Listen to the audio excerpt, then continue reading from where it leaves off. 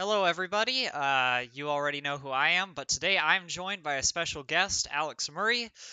He's been with OOTP for what, like a year and a half now. So thank you for joining me. I'll let you introduce yourself. Oh, awesome. Thank you so much. Yeah, my name is Alex Murray, also known as AZ Axel to the community at large. I've been working with OOTP for, yeah, you're about right, almost about 2 years now. It'll be 2 years come January.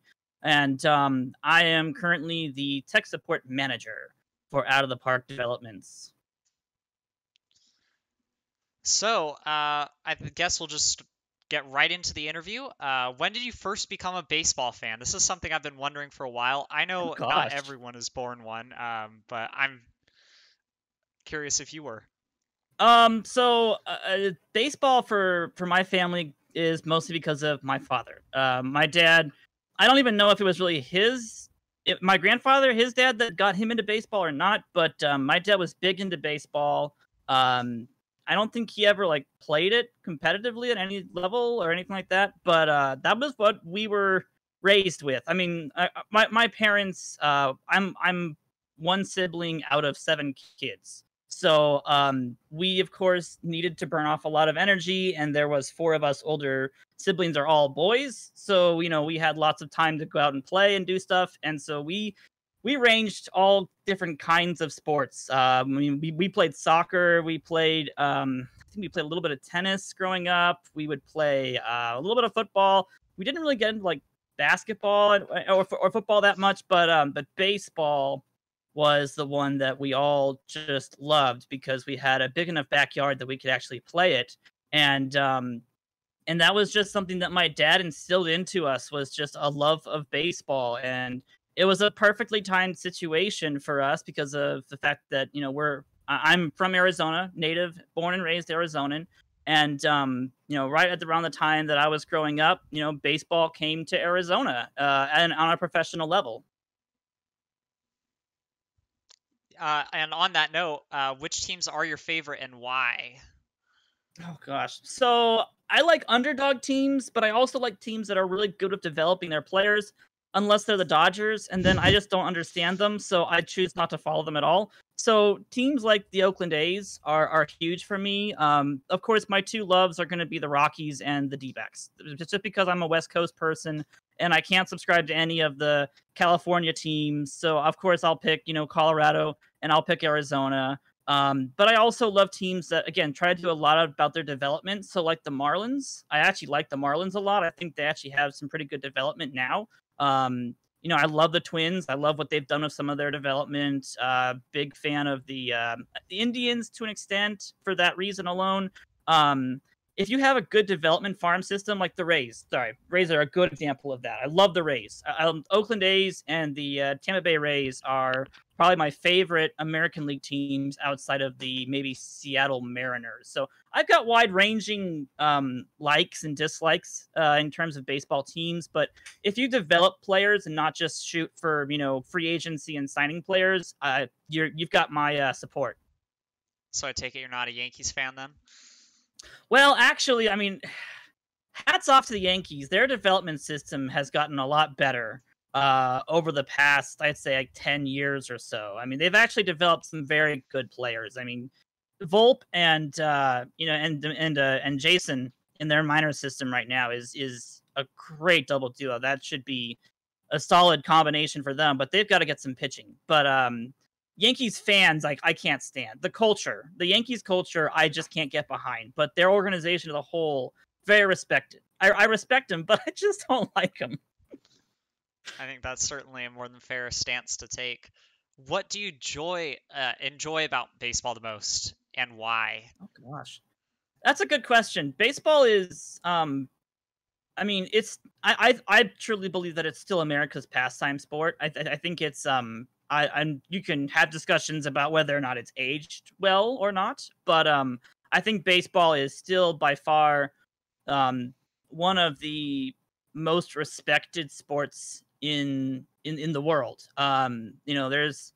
There is a sense of there needing to be not so much like a moral code to the game, but you have to have a standard. for yourself to play the sport. And that's not to say that you can't have egos or stuff like that. I love seeing, let the kids play approach and everything, but you can't walk into the sport and be a douche and expect to get away with it.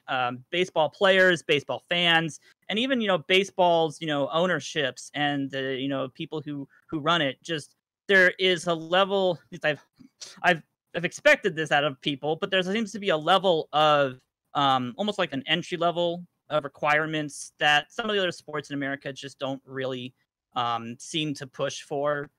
Football and and basketball to an extent as well. Just it seems like as if you can kind of get away with more stuff than you can with baseball. But I just love the game and how there's also not even so much a moral issue, but just the fact that almost anybody can play baseball. You've got you don't have to be a certain height or a certain build, even though that helps. You can still have your David Ecksteins playing. You can still have the really small kids playing, and you can still have good success. You don't have to be 6'2" or above to be able to play, and otherwise you're pretty much just not going to be able to do it. So I love that. I love the sport because it just has a wide range of characters. But it's just so much more fun to me personally than a lot of the other sports out there. I definitely agree with a lot of that. I am interested that you went down the morality road. I don't hear that one very often, but you definitely do see baseball holding people accountable a lot more often. Which concession is the best that you've ever had? Food, drink, snack, anything? Okay, so I mean, Arizona really hasn't jumped full on the bandwagon for food, although it has recently. We have the churro dog here in Arizona. We've got some cool stuff, but growing up, I always remember there being more of a focus on we had Cold Stone creameries in Chase Field early on, and that was really cool.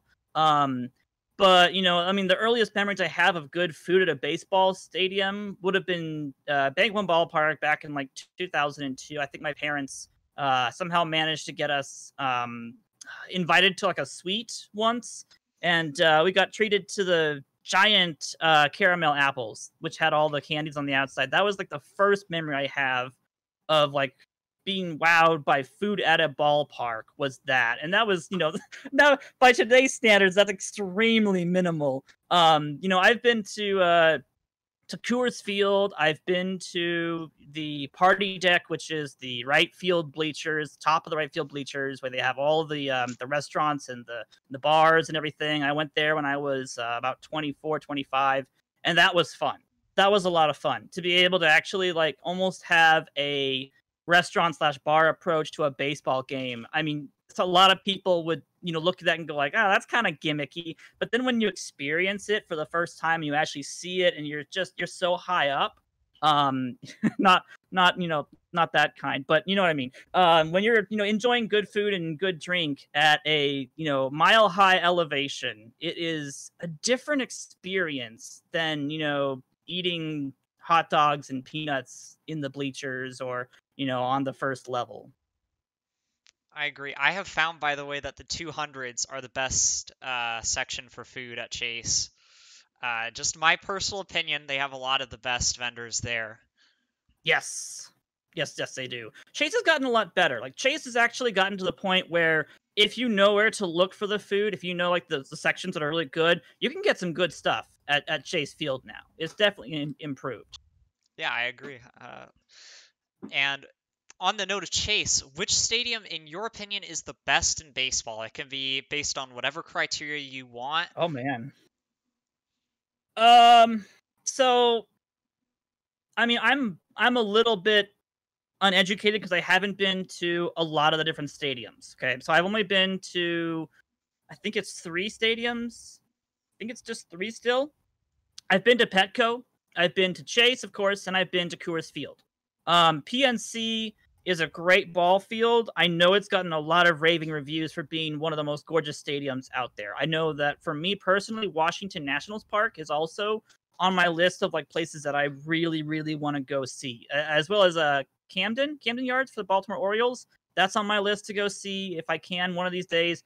those are the three stadiums that I think could change my mind. But out of the stadiums that I've seen, or at least have enough information about, Coors Field is by far the best stadium I've ever been to. Just the atmosphere in terms of it being, so close to the mountains. The weather is almost always pitch perfect for baseball. And then the atmosphere of the fans. The weirdest thing is that, as bad as the Rockies can get, they almost sell out, like half of the season every single year because the fans just are that hungry for baseball, and that atmosphere breeds just an excitement and just a connection to the team that you just really don't get in a lot of other stadiums. I think that's the one thing wrong with Chase Field, is that even though it's a really good indoor stadium for what it has to be, it feels empty and it feels void every single time I've gone.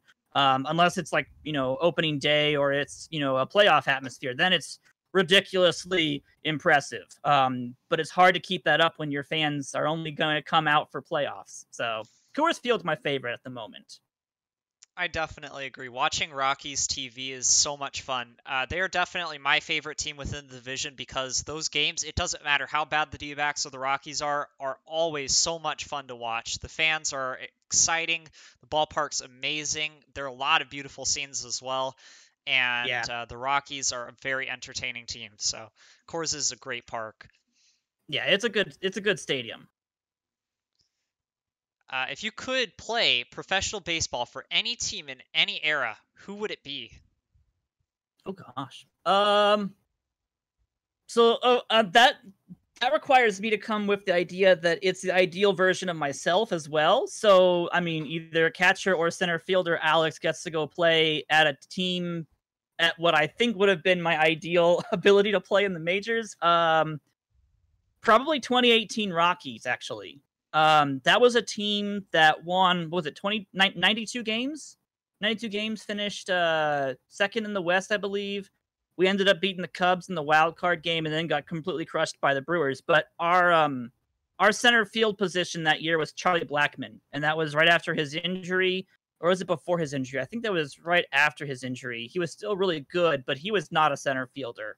And the team desperately could have used a good center fielder. You could mention people like Willie Taveras. You could have done, Juan Pierre type kind of players. Anybody who had the speed to cover center field would have made that team, so much better because it would have allowed them to, put Charlie back in right field or even over into left field. And it would have been really, really fun to see how far that team could have gone with the pitching staff they had that year if they just had been able to shore up a couple of positions. Because I think that was the year I think we had Ian Desmond at first base, I believe. Yeah, that 2018 year was really strange. I think that was the season that we had like 2 divisional ties and then a play-in for the wild card game or something ridiculous like that. So maybe you could have got that team into first place in the NL West. I'm pretty sure that the Dodgers were even with the Rockies that year. So that would definitely be an interesting scenario to replay. Yeah, that would be fun. I think we did finish like a half or a game behind the Dodgers that year. It was real close. Came down to the wire, but we couldn't pull off that season. We still have never ever won the National League West just because of that. Yeah, it's but there were some really good Rockies teams in those late 2010s. They were a very interesting one. So moving on to more out of the park related questions. When did you first get into out of the park and how did that happen? So I first got into OOTP when I was about 15, 16, I believe, 16, 17.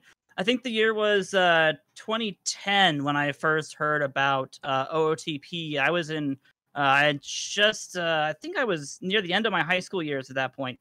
But I had been playing, MVP baseball for a long time at that stage, and there was only so far you could go with MVP. Especially with the '05 game and the mods that you could do. 5 years after that game had been released, it was hard to look at that game and think that it was high quality anymore. So I ended up finding OOTP. I think it was either by a Google search or a forums or something. So I found OOTP through that, and and just was able to really get used to um, just well, I'm sorry, not get used to. I was able to see screenshots of it and was able to buy it on their store at that point and fell in love with the game. What were your first experiences with the game like?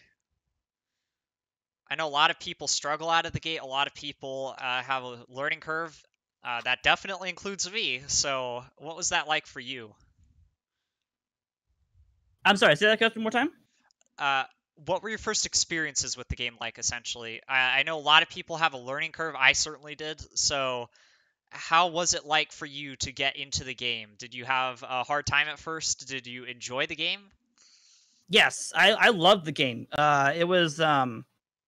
Um it was one of the I mean, how do I describe it? When I first started playing, there was a lot that I was missing from the game, but I loved envisioning where the game was going to go.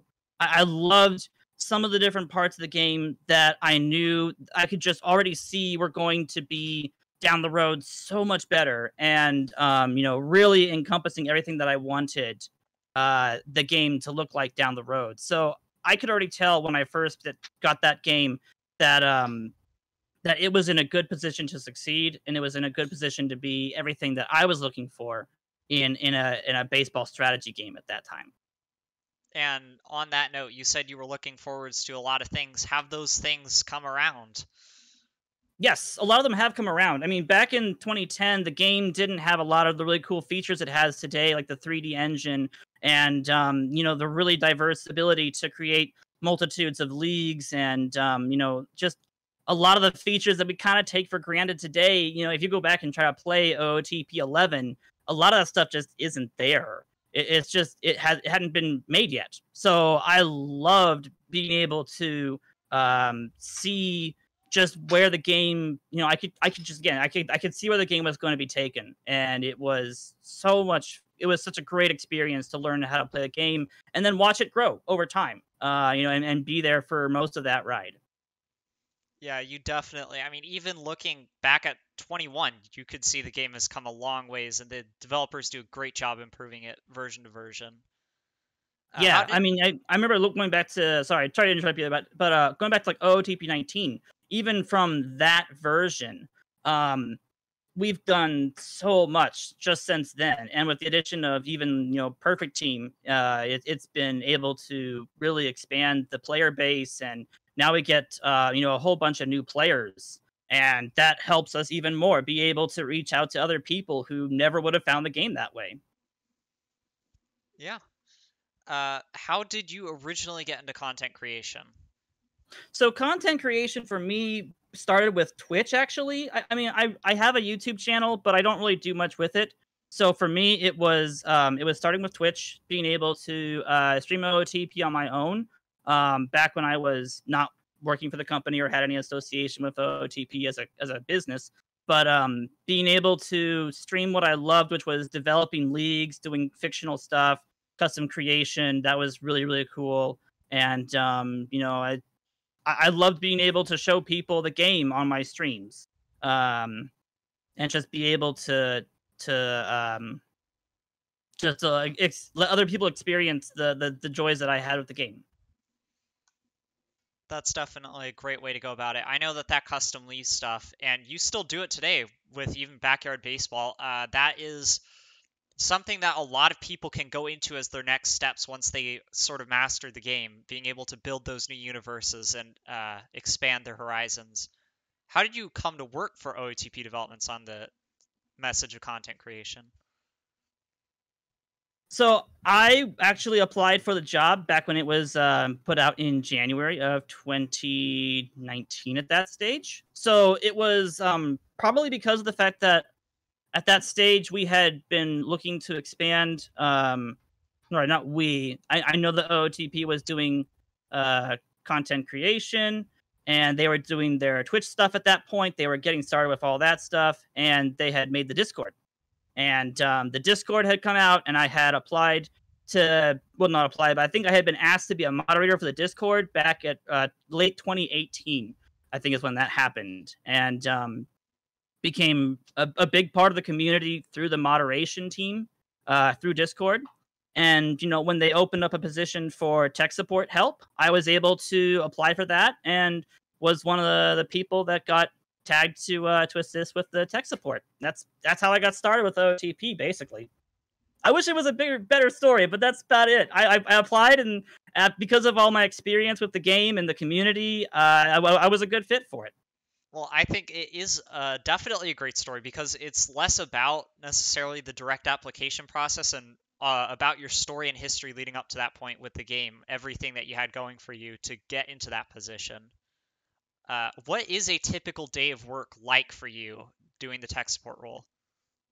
I wish it was something that I could say was like fancy and really really fun, but a lot of it is just getting up each day, responding to tickets, making sure that any direct messages are addressed, and people's concerns, questions, interests are responded to, and you just it's unfortunately kind of just a daily grind approach. You have to keep moving forward with all the people that have questions and the concerns, and addressing them all, and and working to get any and all issues resolved. It's not flashy. It's not the front and center jobs that other people have, but it's a good one, and it's the one that helps the back end of the backbone and back end of OTP work and function, and really drive the game forward.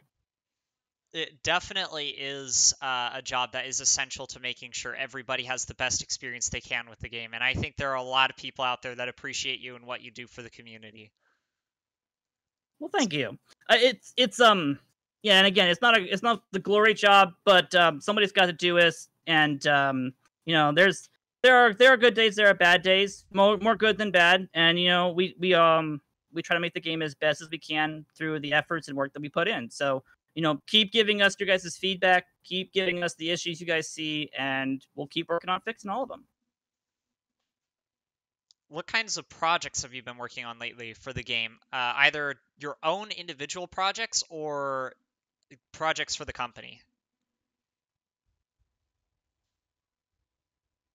Hold on one second. I'm getting messaged to as well at the same time. So again, more tech support stuff. So I've done a lot of cool projects in the past. I know you guys are aware of some stuff that we have done in terms of the league creations for some of the streams that we do. There are some things that nope, one second here. Sorry, I hate to do this to you, but totally fine. Obviously, what you're doing is very important, so be sure to make be sure to take care of whoever you're dealing with. Yep. Definitely. It's just that when people start to get to me and they start giving me questions, I gotta make sure I double duty stuff. But yeah, some of the projects that I have done, we've done like the Baseball America Prospects League. We did that on the Twitch channel, so I was the person that helped set up that project for the people who streamed that, and I end up doing a lot of that kind of stuff for some of the back end work because I know the game so well, and it helps be able to do jobs that otherwise other people have to do and that can free up some time and some space for other people to manage to do some other stuff. So a lot of it revolves around for the past project we've done, it's been about league creation, editing stuff, and being able to just get people set up to be able to succeed on our live streams, as well as any other types of stuff that we do with any other people who come to us wanting to do articles or other stuff like that.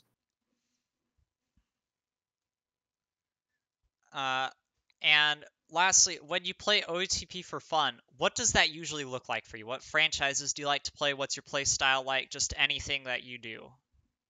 So for me personally, a lot of my play style for OOTP, when I do have free time to be able to enjoy the game as it being fun, either revolves around a lot of fictional leagues. I love to do custom fictional leagues where there's large amounts of either promotions, relegations, not historical stuff, but lots of leagues that range from foreign leagues to tournaments, to utilizing a lot of the features that the game has that are a lot of fun to be able to play with and just to enjoy and experience. I also love doing a lot of theme standard starts where I'll take an approach to a team, or I'll take an idea that I have about a team, and then I try to implement it and see if it would actually work. Because there's a lot of teams out there that are, trying to make decisions about whether or not they're rebuilding, or if they're going to come through and try to, go on all out and win it this year. And being able to just throw an idea at the game and see what the results come back with is a lot of fun. In terms of like,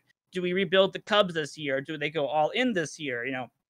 For the Rockies, that was whether or not they could have gotten a better deal for Arenado. Answer is yes, they could have. Not easy, not hard to say that answer, unfortunately. But I love being able to just throw ideas at the game, in regards to real life teams, and see if those ideas work, and what could potentially go wrong. And the game is real good because it's so accurate. It's a really easy way to be able to bounce ideas off the game and then get feedback immediately without having to talk amongst yourself or talk to a friend and be like, well, what would happen if the team had done this? You can actually do that with our game. You can say what happened if the Rockies had kept Arenado instead of, getting rid of him to the Cardinals this offseason. What happens if, the D-backs don't have all these injuries, and what if they're actually contender for the season, what happens if the Giants don't quite do as well as they were expected to do? All these what ifs are perfect examples of how the game is such a great tool to be able to just to bounce ideas and themes off of it. I absolutely agree.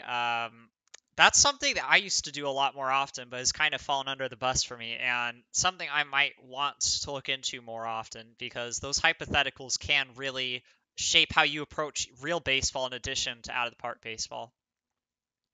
Yeah, it's also a really good way to learn how the game works, because you start to notice trends and things that you see after playing it so many times. You start to recognize like different types of players that succeed well or continue to be reliable, and you start to notice types of pitchers that really are the ones that you want to be going after, and you start to be able to get away from players and strategies that continue to fail over and over again, even though you think that they might work, because of the way the game either operates, or because of the way you set up your team. It's not quite the way you want it to be. So it's a good way to learn strategy, the game, and also kind of a little bit about yourself and kind of where you would take an organization. Yeah.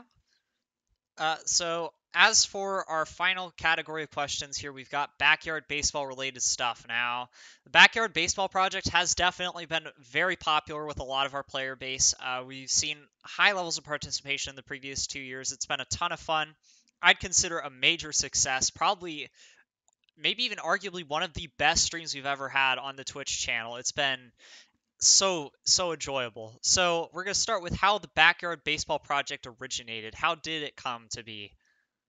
Yeah, so the idea behind backyard baseball actually came from observing how the streams had been going for a while. Because this was about, I think it was about a little over a year ago, we did our first season for Backyard Project. And the reason why I ended up doing the Backyard Project and replacing the Science Saturdays with that, partially because I needed to kind of take some time off from Science Saturday to get more ideas and to try to get together a list of stuff we wanted to accomplish, but also because I had noticed that a lot of the streams were not very interactive in terms of how well the community can get involved in something that's being done on a stream or on the channel. I know we have a lot of we have some really good streamers, and it's been a lot of fun being able to do stuff with them.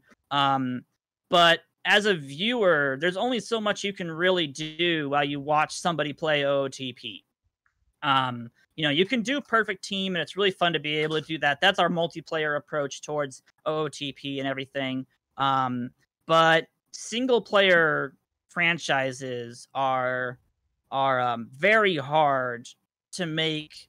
I'm not going to say fun, and extremely entertaining. They are very hard to pull off that entertaining approach to doing a single player franchise. You have to really pour into the team, get the community involved, and be able to get positive feedback from the community about what you're doing. And the Backyard Project was an attempt to get people into a league with their own players so they have some investment into what's happening on screen, while also still having a theme that revolves around, baseball and even some childhood memories for a lot of these, a lot of these viewers, because a lot of them are young kids. So for me, it was Backyard Baseball all the way, because that was my childhood memories. That was my beginnings of, baseball video games, was Backyard Baseball. And there's questions. I definitely think there are some questions about some of the decisions we made for the first two seasons, but that was where we came from. That was the start of it, was to try to get a way for viewers to engage with the channel more and with the streamer more, so that way there was bigger investment for not only, the viewers watching, but also for, additional people to talk about it after the stream was done. So that way there was ways you could have conversations about it post stream at that point. It definitely is a very interactive stream. I think you do see a lot of people very engaged, very active in the chat during the streams, and I'm sure we're going to see that even more this year. I'm definitely excited to see how we get the community involved, to what extent we're going to have people in the chat in this season, and all the cool players that we see people submit. So, speaking of, I know you said there are some things about the previous two seasons that you can bring takeaways from. What are those takeaways? What are the things that you are looking to bring back or improve upon to make season 3 even better? Yeah, so there's definitely been a lot of lessons learned from seasons 1 and 2 of the Backyard Project in terms of, what not to do and what to do. Um, the player submissions have always been our biggest struggle, is getting the people to, getting people to be able to submit their players exactly the way they would like to shape their player, while also, not letting them go too far into what I like to refer as min-maxing their player, so that way they don't, just take all of the best results and then everybody creates the same exact player because that's the best possible outcome. So balancing all of that is very difficult. It is not the easiest thing in the world. It's given me a lot of respect for like PBE and the other what's the other president, LFB commish, the people who do their own versions and have been doing it for a longer time than I have been, with community submitted players. How they do their submission forms has greatly impacted how we attempted to do, or how I attempted to do, the Backyard Project's submissions as well. So that's definitely been the biggest lesson learned so far for Backyard Project. For season 2, we definitely went too far in terms of how much there was. That was definitely one of the things that I instantly figured out, was that it was just, there was too many teams, there was too many players, it was too crowded, and it lost a lot of its charm because of the fact that it was such a massive project at that point. It felt very hard to, get people updates on their players and be able to make them feel connected last year. So that was one of the definite things that we decided to do moving forward, was that we'd make the project smaller, so it's not going to be as expansive. And there's going to be, changes and adjustments to how we do it, but we want to make sure that people still feel like as if they can spot their player every single stream and they can get an update really fast, and if that requires us to, change how we put out results, maybe we will change that as well. But that's something that I'm always looking out for in terms of how to edit Backyard Project at this point. It definitely sounds like you are very focused on community engagement and trying to get people as connected with their players as possible, which I think is going to be a great template for success in season 3. Speaking of season 3, what do you think your timetable is at this point? The primary thing, obviously, is when we can expect player submissions, because I know you've already got out a lot of the players you're adding for the pro players and the some of the backyard kids. Yeah, so unfortunately, I wish there was a time frame. Technically, the time frame that we have for the project is as soon as we feel comfortable with where where stuff is basically on the back end because just because of how busy things are right now and the changes that are coming through. There's a lot of moving parts and it has to be done at a good time frame for me to be able to pull that off because I want to devote enough time to do it properly and it can't interfere with stuff. So it has to be done carefully. I wish I had an actual date or something. I think we had said at one point we were hoping for late summer. But as you can tell, we are in late summer, so it is not happening in late summer, unfortunately. So unfortunately, all I can say is it'll happen as soon as we get the chance to be able to pull it off properly, because I'm not going to do it and do it poorly. That's the last thing that I want to do is try to get it started and then get so swamped with stuff happening that I just can't actually give it the devotion and time that it needs. So we're hoping. I mean, I'm hoping that we'll be able to start doing player submissions sometime soon. But that sometime soon could range from a couple weeks to a couple months. It just depends on how things are going. I think that's definitely a fair answer. Obviously, you do have a job that takes priority, and I'm sure everybody is definitely more concerned with getting this right than anything else. So, uh, I do appreciate that you are trying to do it as well as possible. So, what are the forms going to look like for season 3? If you do have an idea at this point, we have just some general ideas. we have some general ideas. We're gonna try to go back towards more of a season 1 type form in terms of submissions. We're trying to see what we can do about allowing people to still keep the customization of their players while also allowing them to take in some kind of what we're calling archetype, which is very similar to how MLB The Show is doing their custom, their player creation for when you do their stuff. That allows you to, try to keep your player in a mindset of what it's trying to accomplish as a player, but then it still gives you flexibility to then change the player however you'd like to match kind of any customizations that you'd like to pull off with your player. So balancing that is tough. It's what we're working on right now. And in my spare time, I get to accomplish a lot of balancing and additions to the forums and everything. And as soon as we get everything balanced, then it just comes down to actually making the forms and then sending it out for submissions. Yeah, that balancing stuff is very, very difficult. I actually, over the summer, was messing around with some similar things. I wasn't going to do anything myself, but I wanted to see what your process was like. So I tried to get some balances in and tried to make it so that the players were even, and I just could not get it done. So I honestly am very impressed with the fact that you were able to get it to work at all. Yeah, the hardest part is when you start to, when you finally understand how OOTP's game engine works and what it wants from players, you start to see stuff where it's like, oh, well, that means they can take advantage of, of this statistic or this rating, and that blows all of these other ratings out of the water because they don't need these. There's different balancing acts you have to pull off. Otherwise, you get what season 1 had, which was everybody's a knuckleballer and everybody is an 80 over 80 player, because that's just what happens. Yep. Is there any advice you'd like to give to players to submit their players at this point, or is that something that So, you think we're going to hold off on? I mean, there's not a whole lot I can really say other than make the player you want. Don't do the min-maxing approach where you're trying to, just make somebody who's highly rated. Make the player that is actually going to be you, the person that you want to submit, because that's way more fun than trying to make, just the one person that's going to, hit 50 home runs but bat, 150.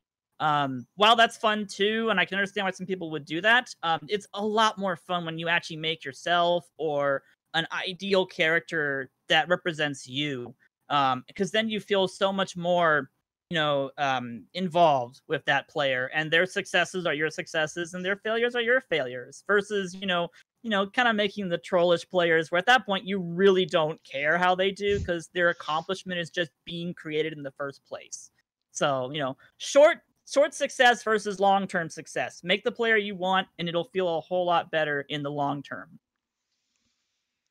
I definitely love that advice. I think that people making enjoyable players is going to be great. And hopefully we have some memorable ones this year. We've had in the past a lot of players that are so much fun to watch. Like, I know Yuka's Alex Verdugo was a fan favorite last season. Yep.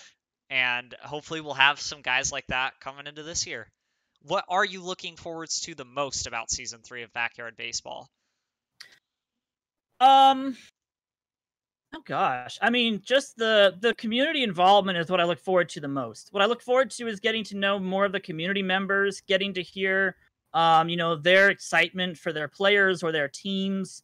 I love being able to see fan bases made for fictional, fictional teams that have absolutely no real life meaning at this point. You have these people like the Nobles will always get their boos, and the Mystics are always going to be that weird team that had Pablo Sanchez for a season.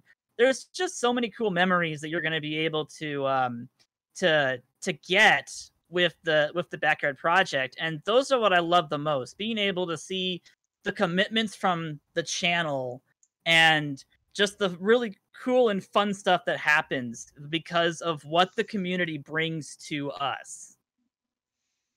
And that does seem to be the overall message of Backyard Baseball Season 3 is community. And I am very excited to see where you go with this because I have a feeling it's going to be very interactive, very entertaining, and a very high quality stream. So we will all be waiting with great anticipation. Wow, I cannot say the word today. With bated breath. All right, I believe that concludes our segment today on the interview. So, unless you've got anything you want to bring up, I believe we can transition into our live franchise. Nope, I'm good. Let's do this. All right, so for the viewers in the chat, Alex does not know what team we are playing. I have informed him about the settings, but he is going to be flying blind here tonight. So, let's introduce the Colorado Rockies. So I chose a team. Oh, this is going to be too easy now. Come on. Oh, too easy? You want me to move this over to the Marlins? I mean, the Marlins are a fun team, but they won't win this season. The idea You're just setting them up for success down the road at that point. Yeah, definitely the idea is to win this season, and I feel like the Rockies are kind of challenging on that standpoint, and the big reason is there isn't much prospect depth to trade from. There isn't many prospects that you can call up. Now, you do have $50 million plus to work with here, and some talent, but I'm very intrigued to see how you decide to build this team, because you are trying to get capital essentially from a minimal amount at this point. Yeah, the Rockies are tough because while they do have the money available, I think they're actually easier than the Arizona Diamondbacks at this point because they have so much money available. They can survive a couple years of a rebuild. If you're trying to make them win today, that's very difficult because there is no free agency we can use to pull that money to get some better players. Like you've mentioned, the prospect pool is very limited for the Rockies. They're right now at a stage where basically they're looking for upstart prospects to be able to, it's rock the boat to make a statement about that. You're looking for a lot of good seasons from people like the first baseman they have right now. I think it's Montero. They've got some people that have actually done very, very well in real life, but because we're using standard start of 22, this is also going to be really tough because people like Kyle Freeland and John Gray are not as good as they have done for the regular season. The reason why the Rockies have done so well this year is because those two pitchers have actually performed up to what a lot of people expected them to be like. So unfortunately, what we're going to be looking at is this is a 100 loss Rockies team that we're looking at versus what we get in real life, which is maybe 86 loss Rockies team. So this is gonna be tough if you want us to win this season. But let's see what we can pull off. Let's see what we can pull off here. So first thing we have to do is identify our major weaknesses in the ball club. And that's gonna be mostly in regards to center field, as well as technically catcher, because this is non-live updated version of Elias Diaz. So while Diaz is good by live start standards, he is not good by standard start standards. So we definitely need to get a better catcher. We could definitely use. I mean, you can put McMahon at third base, and he'll do pretty gosh darn well. Yeah, that's probably going to be our best option, is just to throw McMahon at third. And that's, again, going to be because of the fact that we have such limitations to kind of what our options are for moving people around and making trades. It's going to be really difficult to make some of these bigger moves at this point, because of the fact that it's really tough to make trades with the Rockies. Oh, good grief. Also, we do let have me the trade see. difficulty up 2 ticks, so it's going to be a little bit tougher than normal as well. Yeah, it's not going to be the easiest thing in the world to pull off some of these trades. We probably could, but it's not going to be the easiest. If we wanted to, let me think. I mean, we could sell the farm if we have to win this season. You'd have to end up pulling out, like, Rollison would have to be traded. You'd have to be trading Welker and Velade. And we'd have to see what we can get back in terms of those people. Let me think. I would probably shop. We'd want to start off by doing a couple of Shaba players. Just to see what we can get for certain players and what our returns could be. Okay. Because that's going to be our biggest identifier of what we can get back is going to equal what our options are. So let me think. And would we offer up Velade, or would we offer up, like, hold on. You'd think I'd be, like, all over this for the Rockies, but most of the time when I play as the Rockies, I'm always rebuilding. I don't try to win now.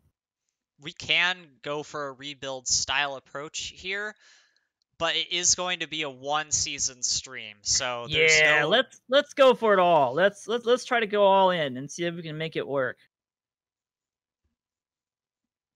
Let me see. So we would want to we'd want to go ahead and shop a player to start off with. And we probably would want to do some kind of combination of Welker, Velade, and Rollison, because we'd want to be able to get something that would give us a good return right off the bat. If we're okay with McMahon at third, we could even get by with Hampson at second, probably. It just depends on what we can get back for Velade and Welker, in all honesty. Let's try shopping either just one of them or both of them, because that's going to be our biggest potential way of getting some players to our ball club.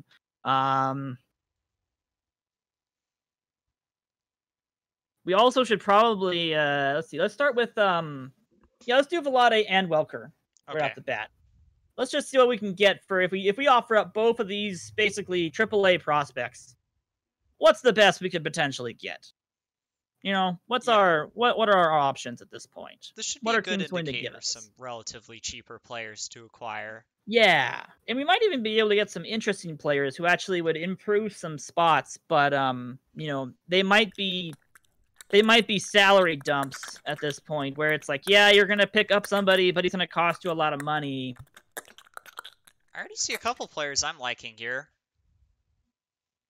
Means isn't bad. If he had the live updated version of Means, that would be a pretty good deal. Well, yeah, he's got the control, but the movement's pretty low.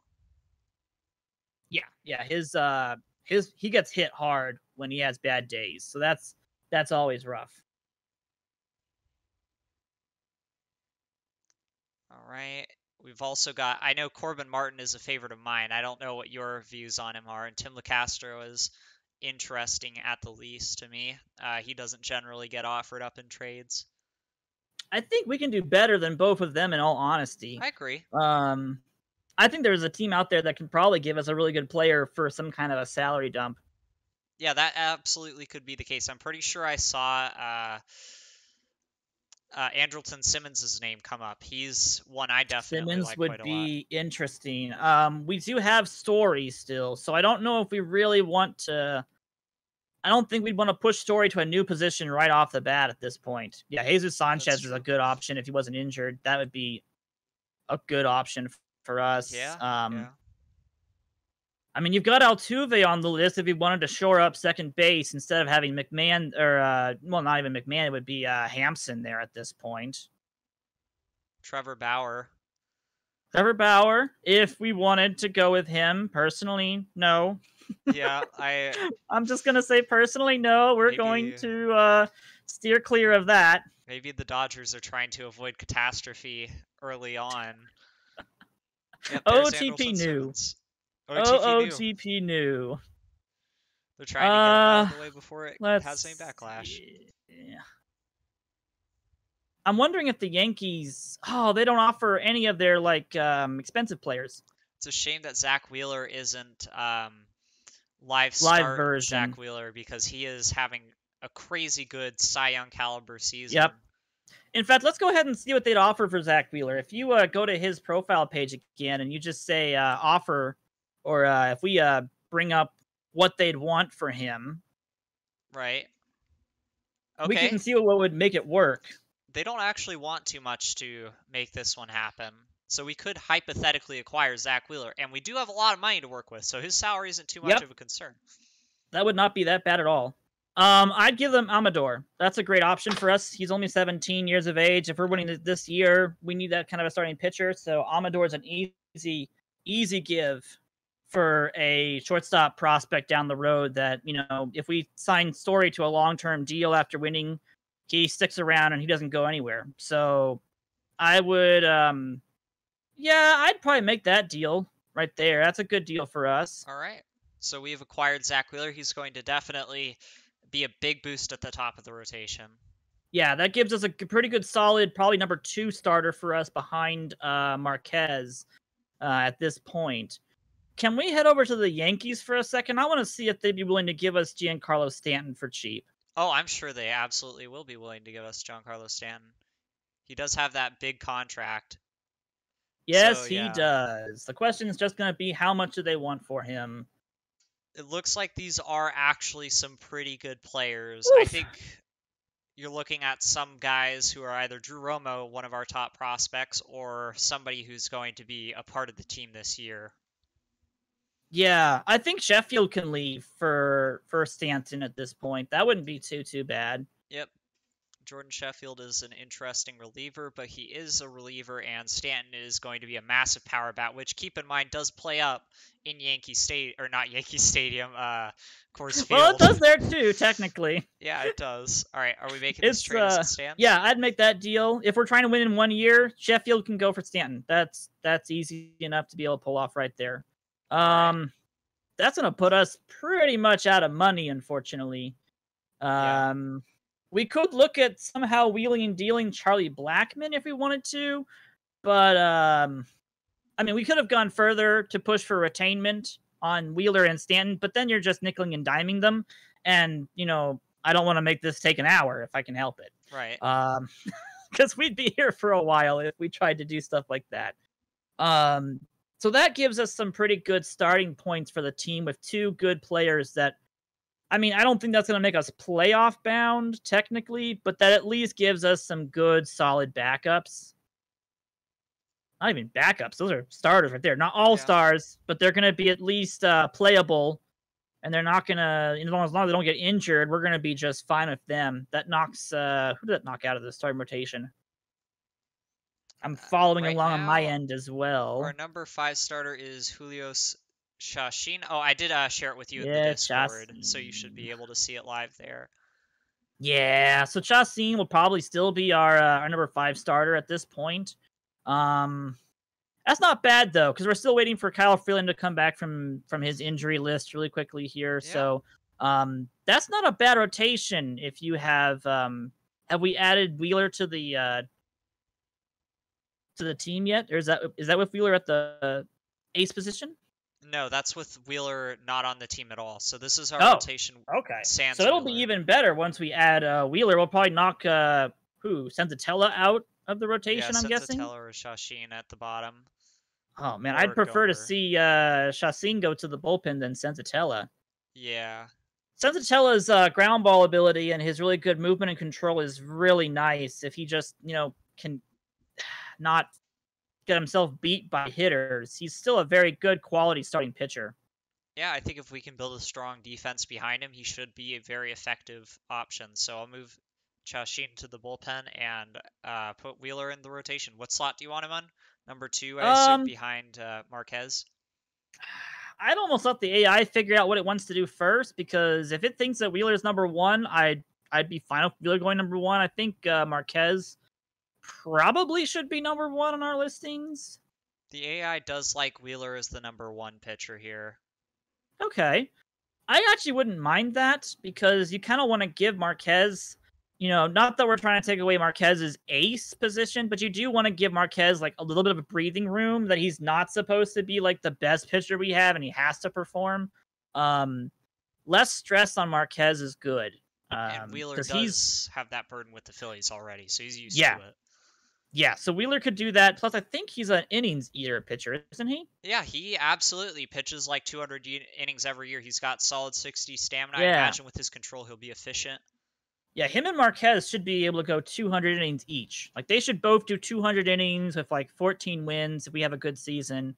That should be an easy win for us right there. We can go ahead and actually drop Chi-Chi, All right. or Alex Gonzalez. His actual name is Alex. I didn't know that until recently. But yeah, Gonzalez we can drop back down to AAA, because he's not gonna be starting, since we have Chassin on the long reliever duty at this point.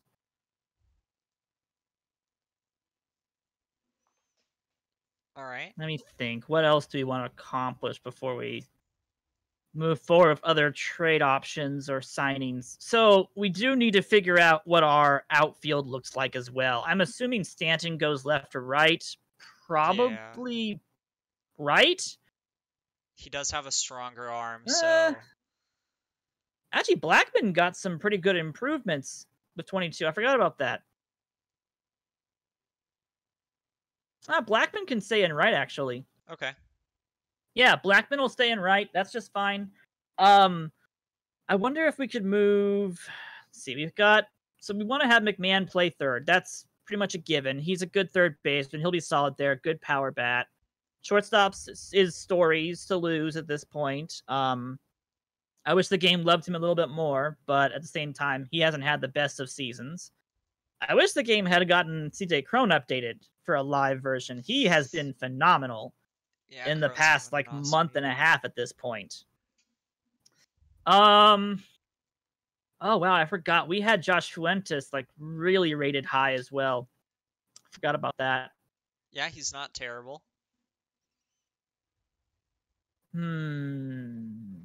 We probably need to be looking for a catcher then at this point. Because that's probably one of our last things that we actually need to worry about. We could go on to the free agency. I think both Lucroy and Flowers are available via free agency if we wanted to go that route. That could be. That would be an option. Yep, here's Lucroy and Flowers as well. Yeah, these both look like respectable catchers. Yeah. Shouldn't be too expensive to sign either.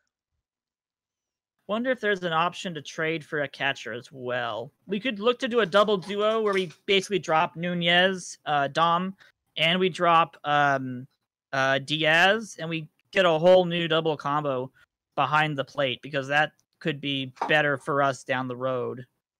Yeah, we could. let's try to sign Flowers. All Do right. we actually have enough money for Flowers? He No, we wants don't. 3.4, but I imagine he'll go a little bit lower.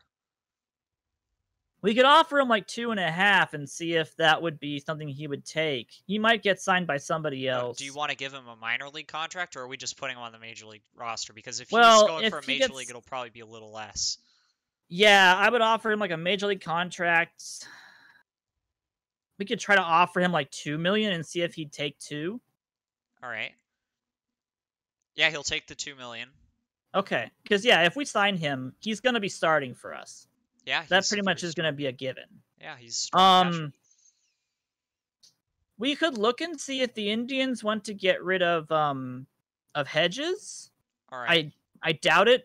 They sometimes have a problem because they have Hedges and Perez, so you can get one or the other pretty cheaply, but it just depends if they are in rebuild mode or not, because they almost always have to be in rebuild. Yeah, they're not. They do want a lot for Hedges. They kind of want a lot. Oh, Plus, we actually, also have no money, I'd imagine so it's the money that's the problem. We just can't afford Hedges.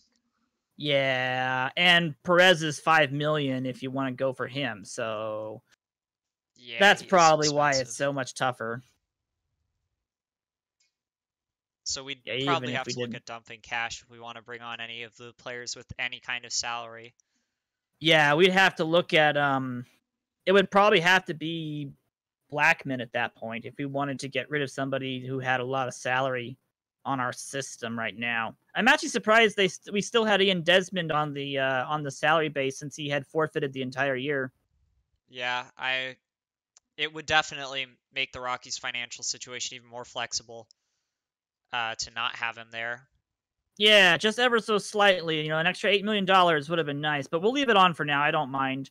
I don't actually even know if they're technically paying him or not. I don't think they are. I think he forfeited the season. Yeah, my understanding is he did. Let me think. Because we really don't have anybody in like AAA that's gonna be a better option for us. I mean, nah, that's not gonna be an option for us. I wish McIver was more ready. Him or Romo would have been fantastic, but Yeah. we really don't have either of them. So we could move forward with the understanding that Flowers becomes the starting catcher eventually, and then you just have Diaz as your backup at that point. You're hoping that Flowers signs a couple days after the beginning of the regular season. Rogers is probably going to be your starting second baseman once he comes back from his strained hamstring, which is in 4 weeks.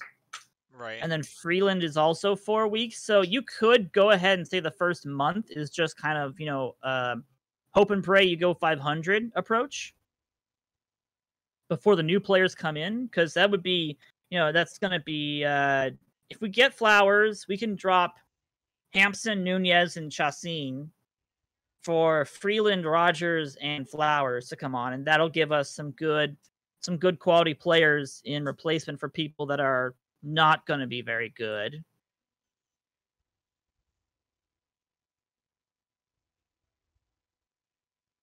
Yeah, that's probably going to be our best option. So we should have. Do we have an extra spot in our active roster right now? We do, but we also haven't put Stanton on it yet. Yeah, we got to put Stanton onto the team at this point. I assume he's playing in left field over Hilliard. Yep, I'd put him out in left. That makes Tapia and Hilliard become our backups. We probably don't need both of them, but at the moment, I don't feel like as if we want to get rid of either of them.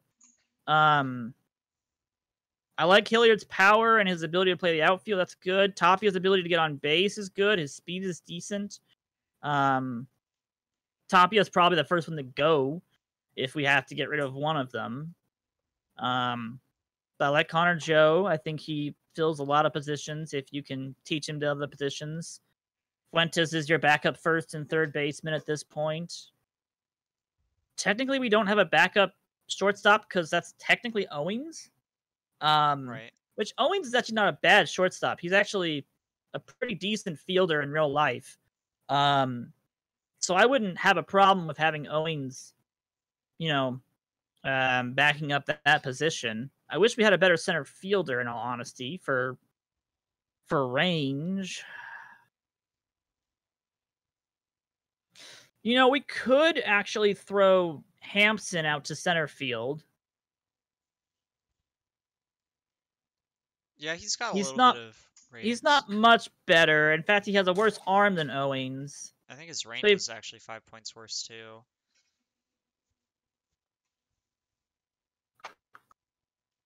Hmm.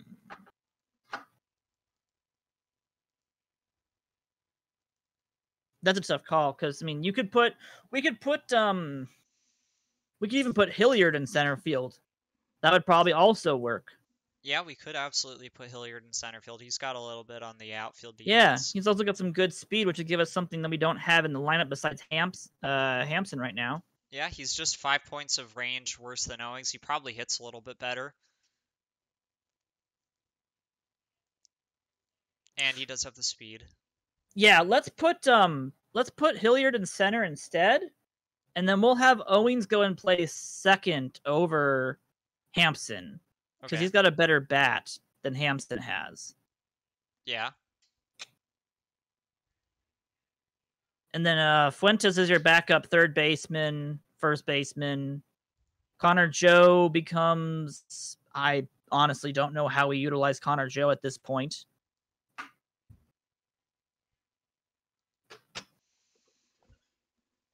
It looks like he's primarily just being used as a secondary backup at third base, possibly at first base before Fuentes as well, and a pinch hitter. Makes sense.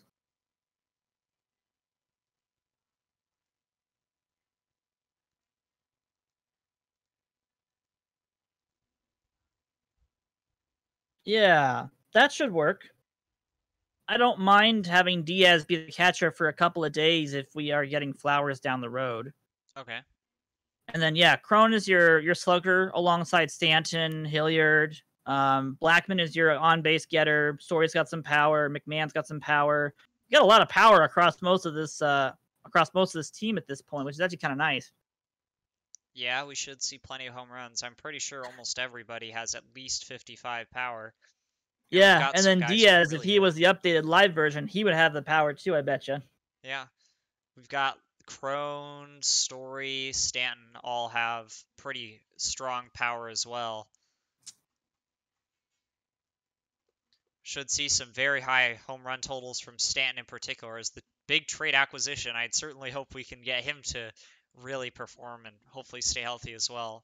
Yeah, you're putting a lot on Stanton to be the carrying party of this offense, which is always a dangerous risk. But when you're the Rockies and you can have Giancarlo Stanton in a Rockies uniform at Coors Field, that in and of itself is worth the price of admission right about there. Like I'd go to most of those games at that point, just to watch him hit. Yeah, those guys with power, you love to see them play in Coors. Home Run Derby in Coors was amazing. It was a lot of fun. That was a lot of fun. I'm so happy that I was able to be there for that. That was so much fun to be there. Okay. I don't think there's a whole lot more we can really do at this point. The team is going to rely heavily on its offense and being clutch and getting a lot of home runs. There's only so much you can really do with the Rockies pitching staff. You're just hoping for performance from breakout years from the starting rotation and a couple of solid relievers who can at least get you some saves. That's really what you're hoping for. You're hoping that given Stevenson, Estevez, and Bard can manage to do most of the load and make this work. Yeah, well, we'll certainly hope for a strong season. Anything you want to do with the lineup or bullpen before we move on? Let me see. I'd probably have Story not lead off if we could help it. Okay, who do you want to I'd stick in that probably first have Owings leading off, Charlie Blackmon batting second, and then I'd probably put Story third, Stanton fourth, and then Crone fifth. And then McMahon would be sixth, Hilliard, probably 7th, and then I put Diaz 8th. I wouldn't do the pitcher in the 8th spot. Not for the Rockies here. I don't know why they had Hilliard, or not Hilliard, Diaz hitting 9th. He's not particularly fast for that speedy number 9 kind of Yeah. philosophy either. And then I would just copy and paste this lineup and depth chart to the left-handed pitcher's spot as well. All right, and I assume same thing for the American League parts with the DH. For the DHs, that'll allow us to have either probably Fuentes, I'm guessing. No, they're gonna have Tapia DH. Really? So our options are definitely Tapia, Fuentes, and maybe even Connor Joe. I would prefer to go with. Oh gosh, I mean Connor Joe's pretty good. Is there a split version that's better for one or the other though? Well, let's take a look. So we've got Connor Joe and Joshua Fuentes are righties. Raimel Tapia is a lefty. Tapia hits much better versus righties, so he might make more sense as a We'd go with platoon guy. Tapia then. We'd probably put Tapia batting 9th as the DH at that stage. Okay. And do you want to do a different DH versus left-handed pitchers? Because we'd go different versus lefties. I'd probably end up having Fuentes hits lefties pretty well. Yeah, I think I'd go with Fuentes, and then allow Joe to be like your utility player at that point because he kind of can play almost all the positions that you need. Yeah. Where do you want to put him that he is maybe not right now, or do you just want to flip Joe and Fuentes? Nope. No, I think that's fine the way it is. You know, if Fuentes, I prefer to have Fuentes be the first call for a replacement versus Joe. Fuentes has got some better fielding than Joe has, so he's better if he has to play the field. Would prefer to always have Fuentes be the first call for a pinch hitting spot as well if we can help it, but not when he's starting. Unfortunately, that makes it Tapia's job. So yeah, that looks pretty good. And then we're just basically waiting for a couple of injuries to come back and to see if we get Flowers. That's basically going to be about it. Unless we wanted to change some of our budgets at all.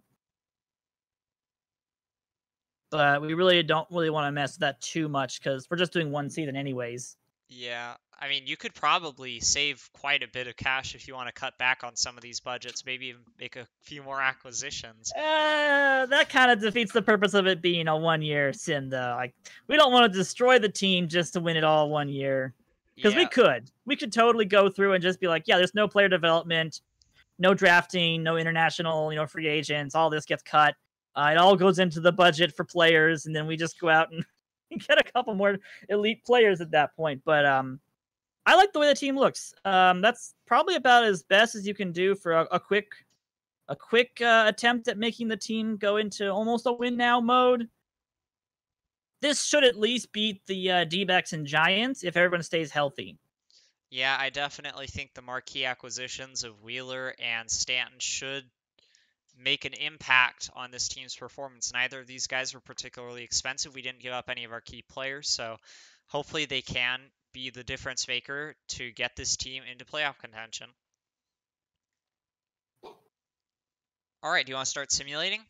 Let's start simulating. Let's see how this goes.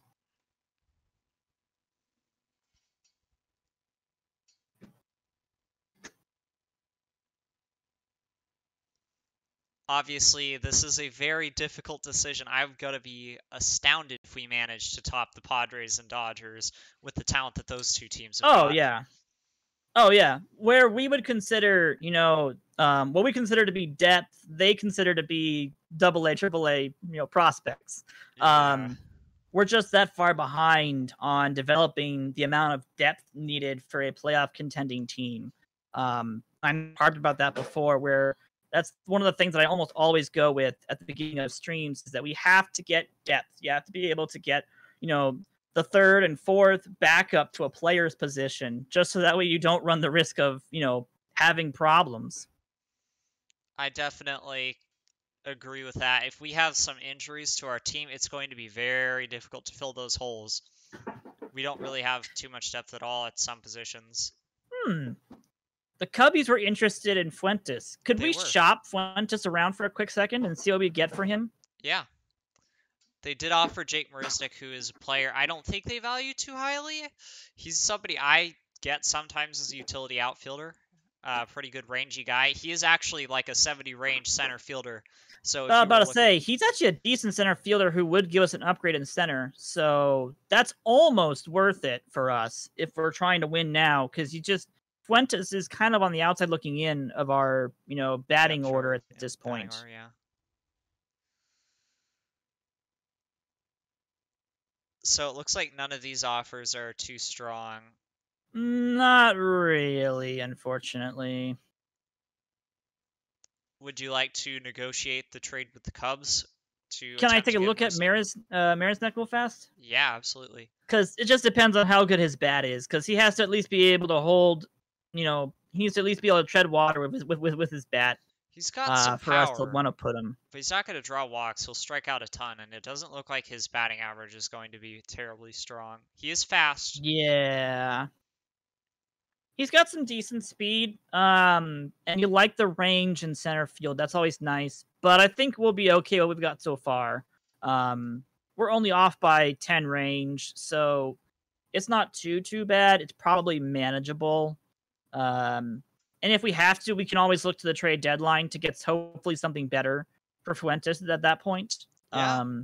If we were really desperate, we'd be offering up Rollison to teams. That would be our final straw approach. If we start to compete, we'll offer up Rollison instead. So we should be good to continue simming and seeing if we get Flowers. All right. I definitely think the trade deadline could be a great great option for us to look at adding some players on the cheaper side, maybe some options we wouldn't be able to acquire at other Yep, times, and give us that second half boost. absolutely. All right, So so we we did got acquire Flowers. Awesome. So we can go ahead and drop Dom Nunez and put Flowers on the Major League roster at this point. All right. And that means Flowers is going to be starting because he should be. Right.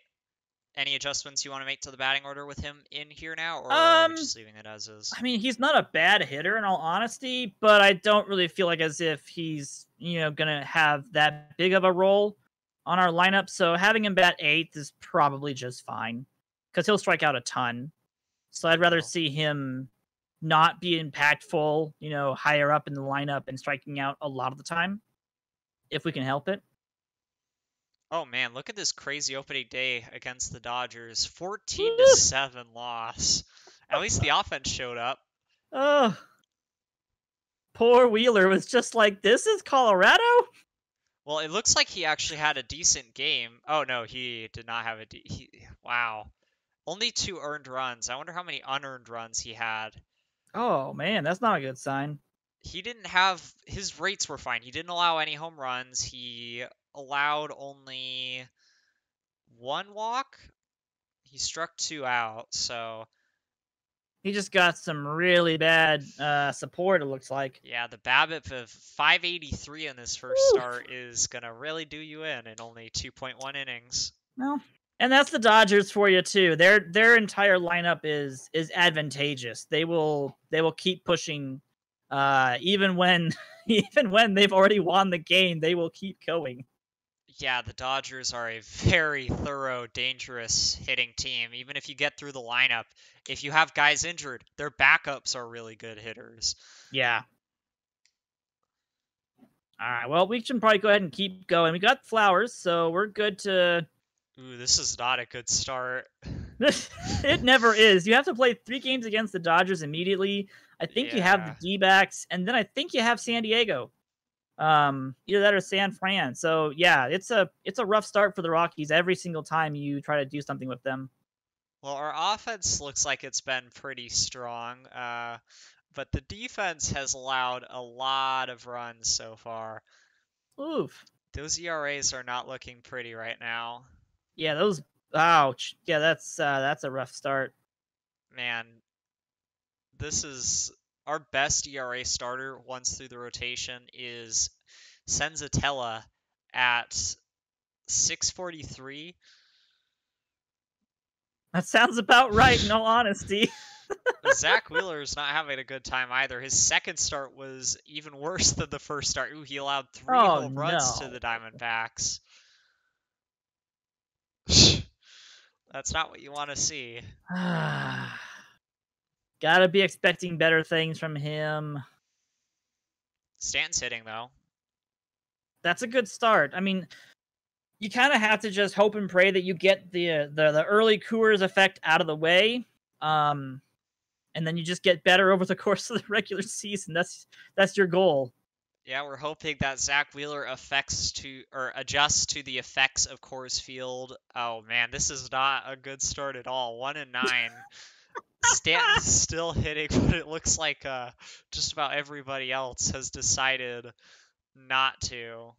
No one else is showing up but him. How many homers Yeah. is he projected to have by the end of this season? Oh, he's 113.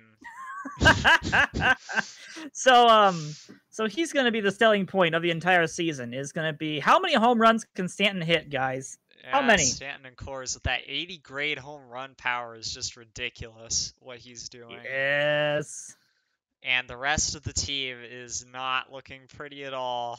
Man, this is no. A lot of other stuff is just not going to work. We've got to hope for better. Oh, hey, look, we won a second game. Oh, we have a 2-game winning streak. Zach Wheeler is hurt for 5 days, but he should hopefully be back in time for his next start. Yeah, that'd be back in time for his next start, so we're fine with that. He has really struggled so far.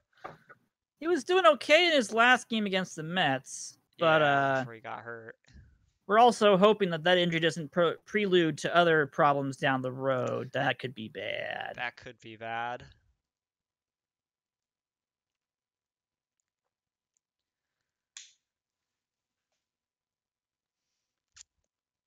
Well, we are already 12.5 games out of first place.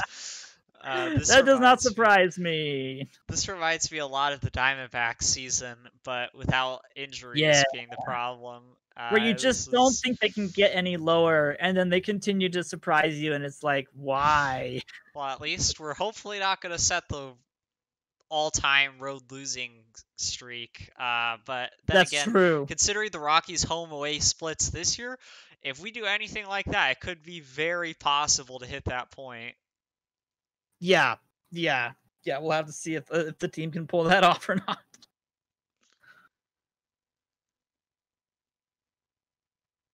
Oh, Kyle Freeland's healthy, as is Brendan Rodgers, so that should be a nice little boost. Now, because we're trying to win it all this season, I'm not even going to rehab them. We're just going to throw them right back into the team. So, that means we're sending... Who are we going to send down again now? That's our second base option. So, do we send down... Do we send down Connor Joe at this point, or are we thinking Chris Owings? How has Chris Owings done so far at second base? Offensively, he's been a slightly below league average hitter with the adjusted for Coors Field metrics. His WAR is, he's on pace for 2 WAR years, so that's not bad. His fielding has not been great, but I believe he's still training up a little bit at the position. Okay. A couple of errors, some bad zone rating systems. Yeah. I would probably send Chris Owings down then. All right, give him the chance to train up at second base. Yep. Maybe see if he can be an option for us then. If he'll go down, that is. He will go down. Okay, good. That'll let us put Rodgers back on the system, and then I would probably, depending upon how Chacin has done as a relief pitcher, he probably goes down to AAA as well. Yeah, 6.05 ERA. Not pretty. We've used him a lot, but yeah, that's just not going to work for a playoff approaching team. Ooh, we have used him way too much. He's on pace for 130 innings as a reliever. As a relief pitcher, he has to be DFA'd. I'm sure nobody's going to claim it. We'll DFA him. Yeah, nobody's going to pick him up, and that'll let us put Freeland back on the active roster. Want to send to the bullpen from the rotation? Gomber, Senzatella. Gosh, I would say Senzatella would be the option, but he's been the best starting pitcher so far. Yeah, Lovely 5.92 ERA. He's been our best starter through the season. Well, he's also gone the farthest in ball games. You know, he has Yeah, the 24 innings pitched and only 4 starts. Everyone else is below him for 5 starts. it's So, no wonder that the bullpen's been so taxed because the rotation can't go more than 4 innings a game. yeah, that's sad. Yeah, I would throw Senzatella onto the bullpen at this point, even though he's been our best starter. Um, He can give us depth as a reliever. yeah, you almost think that his ability to be a good relief pitcher might actually be better than him being our best starter. Because he's going to be needed just about every game these days. Or yeah, every other game we're probably going to be asking a couple innings out of him. It seems like. Good grief, Man, he's at the highest WAR of all of our pitchers, 0.5, on pace for a 3.3 WAR season. That's pretty funny. that's actually not that bad for what Senzatella is expected to do and what he's done in real life. That would actually have been a good year. Yeah, that's absolutely a solid season, just not the 5.92 ERA part.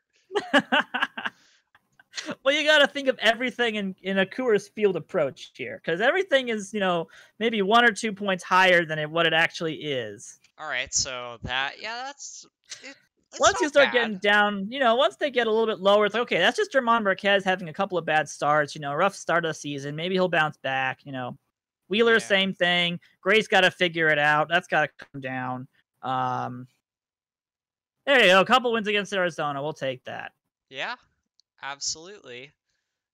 We are starting to get back close to a 300 winning percentage. That might be a We good will little get there. booster. A 6-1 win. So notably, our pitching was good in that game. And Kyle Freeland, I believe that was his first start off the injured list, goes 5.2 innings, which is long for our guys. Gives up only 1 home run and shuts down the Diamondbacks. Nice. And Wheeler started the day before and also had a good day too. So yeah, Wheeler's ERA is starting to drop. All right. Ooh, 8 innings and no earned runs. No runs. There we go. That's the pitcher we were expecting to acquire from the Phillies. Yeah, that's much better. Hopefully having Rogers at second base helps our defense as well, because he does have a much better rating than Owings did. Yeah, he does bring us some better, not only hitting, but also some better defense to our up the middle position. So that should be good. So Shashin will not be demoted. We're going to have to either release him or put him back on the active roster. We can release him then. Because if we're going to go with Chassin, that means we'd be sacrificing Senzatella's time. His playing time would go down. Yeah. And I prefer the extreme ground ball Senzatella versus Chassin. The extreme ground balls is definitely making a very big difference, I'm sure, in his performance, seeing how much better he's been than just about everyone. I mean, it's hard when you have the low stuff that he has. It's still going to be a challenge, but it helps him limit stuff a lot better. Well, we're not the worst team. No, amazingly, the Pittsburgh Pirates aren't just worse than us. They're 50 points worse than us in winning percentage. Oh, That's my with an gosh. amazing year from Brian Reynolds, Anthony Alford, and Chad Kuhl, I believe, is a reliever. Are they using him? They're using him as a starter, but he does He's have their a ace right 5.52 now. ERA. Yeah. He is their They must have ace. already gotten hit by the injury bug at this point. Oh yeah, this is lovely. They've got 3 pitchers in their rotation with no wins so far. Oh my gosh. Oh yeah, their pitching woes are about on par with us, I think, and their offense is worse. And they don't play at Coors. No, they do so not they play have at no Coors. excuse. Oh man, Brendan Rodgers has been unbelievable since coming off the injured list. He's got a 302 batting average, 7 home runs already. Nice. In only 21 games. And yeah, he's having a great start. His fielding has also been much better than Owings. He has yet to commit an error. The range and zone rating are both solid. The efficiency is solid. So we're just waiting for a couple of our other hitters to finally get it working as well, and then our offense should be on par. Yeah, CJ Crone, Trevor Story, hopefully Ryan McMahon. He's been really disappointing up to this point. Yeah, McMahon's got to get it turned around. That's the issues of having to rely on players that, either have never been able to really give you solid consistency, or you're still hoping will, bounce back or have a resurgency year. that is not the way you want to be having hope for your ball club. Yeah. The good news is there's a lot of green in the player development update. So other than Yep. Kyle Freeland and ironically Brennan Rodgers, who has been on fire, a lot of players are improving. Nice to see, like Vlade, Welker, a couple of the Yeah, prospects yeah. that we could look at trading at the trade deadline, getting some improvements. Now, I mean, like, I don't think we would actually do that if we're this bad of a season. I don't know of very many teams that be looking at a 333 winning percentage and be like, yeah, the trade deadline, we're definitely going to be buyers. Absolutely, we're going to be buying. We have started coming up though. We've eclipsed the 300 winning percentage. You can see we're steadily increasing on the graph. Things are looking Yeah. a little better. We do have Stanton and Crone are two of the highest home run totals in the league. So that is good news. Yeah, we're going to be relying heavily on just a barrage of home runs out of our, 3, 4, and 5 hitters at this point. We only have 2 pitchers with an ERA under 5.67, which that's going to be pretty much the root of our problems here. We are second in home runs, so what we're trying to do, we are succeeding at. But we are worst in just about every pitching and defensive metric in the league. It's not pretty right now. Yeah, it could be better. It could be a lot better.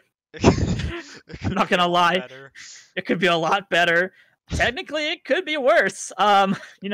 We could be having injuries on top of bad performances. We haven't gotten any injuries at all, and of course, as I say that, we're probably gonna get a couple. But that's been a good sign that at least we're not, giving the season up. With like Stanton going down and Wheeler going down or something like that, or Gray going down for the season. You gotta just give him time. I think part of our problem is also the fact that the rest of the division has been insane. The Diamondbacks are the 4th team at a well over 500 or a 1 game over 500 record, and then the Giants are a second wild card team. The Padres have a 637 winning percentage and are 2.5 games behind the Dodgers. It's just it's nigh impossible to win in a division where everybody, or at least 2 or 3 of the 5 teams are uber competitive, ready to win it all this year, and then you're just not even close to where they are in terms of your depth and your development. So it does not surprise me that we're doing so poorly. If the Giants lose an extra 6 games and the D-backs lose an extra 6 games and we tack on maybe 4 of those, we're looking a lot nicer. We actually would be respectable for what we've got. But it's tough when, you expect the Dodgers and Padres to be over a 600 winning percentage. You don't expect the Dodgers to be at 722. And you definitely don't expect the Giants and D-backs to be over 500. Not by the standard start of OOTP 22, at least. This is with Trevor Bauer getting justice delivered to him at a 7.63 ERA. Really, this rotation has struggled. It's Price. Of course, Price is having a good season. Why does David Price have a good season all the time? I don't know. I love acquiring Price lately because he always seems to work out. And the Padres, it looks like their hitting hasn't really been there. So they're just really getting excellent pitching, it seems. Or that they've been injured. Is that the problem? Let me see. Who do they have right now? No, they've got their full lineup. Wow. Yeah, they've got some relievers out, and Will Myers. Wow. Nobody super important. Oh, Pierce Johnson got DFA'd. Is he expensive? That's interesting. Yeah. I wonder if what about an interesting I think she's extreme fly ball, unfortunately. He's a little expensive too. Right so that. Probably not our best interest to pick up somebody who's really not going to be successful at Coors Field. I agree. Yeah, and for $2 billion at that, we are kind of trying to pinch pennies and save our money for when we really need it at the deadline. If we happen to be in a position where we can compete, that is. Yeah, exactly.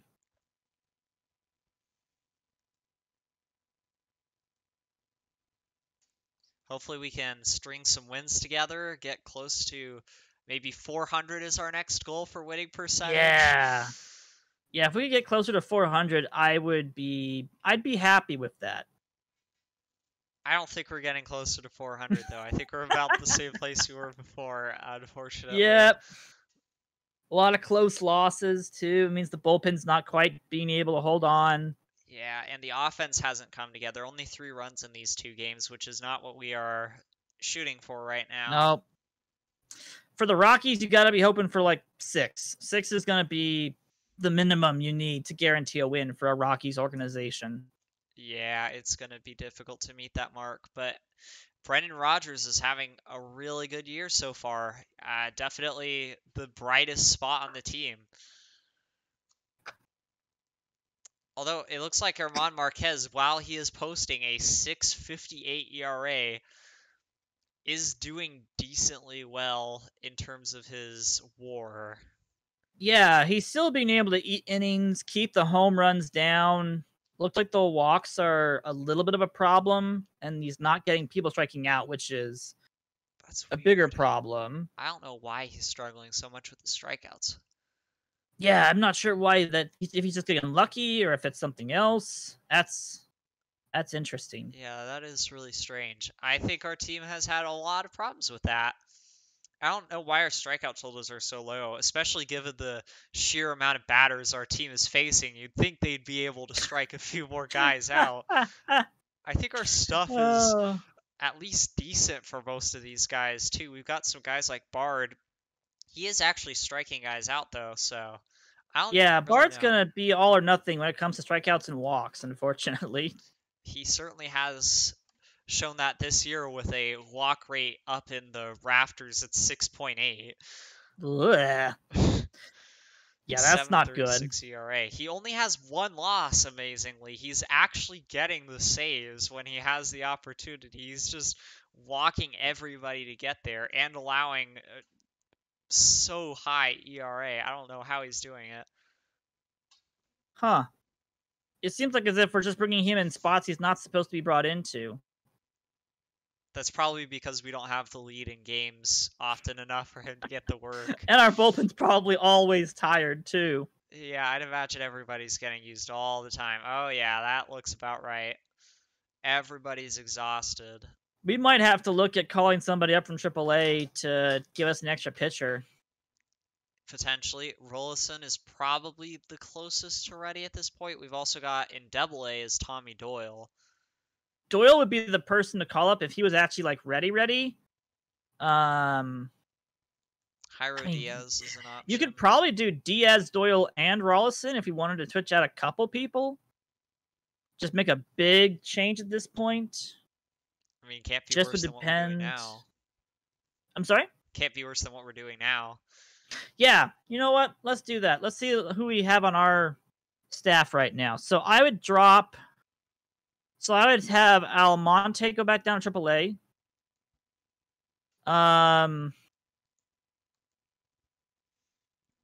Let's send down a batter as well. All right.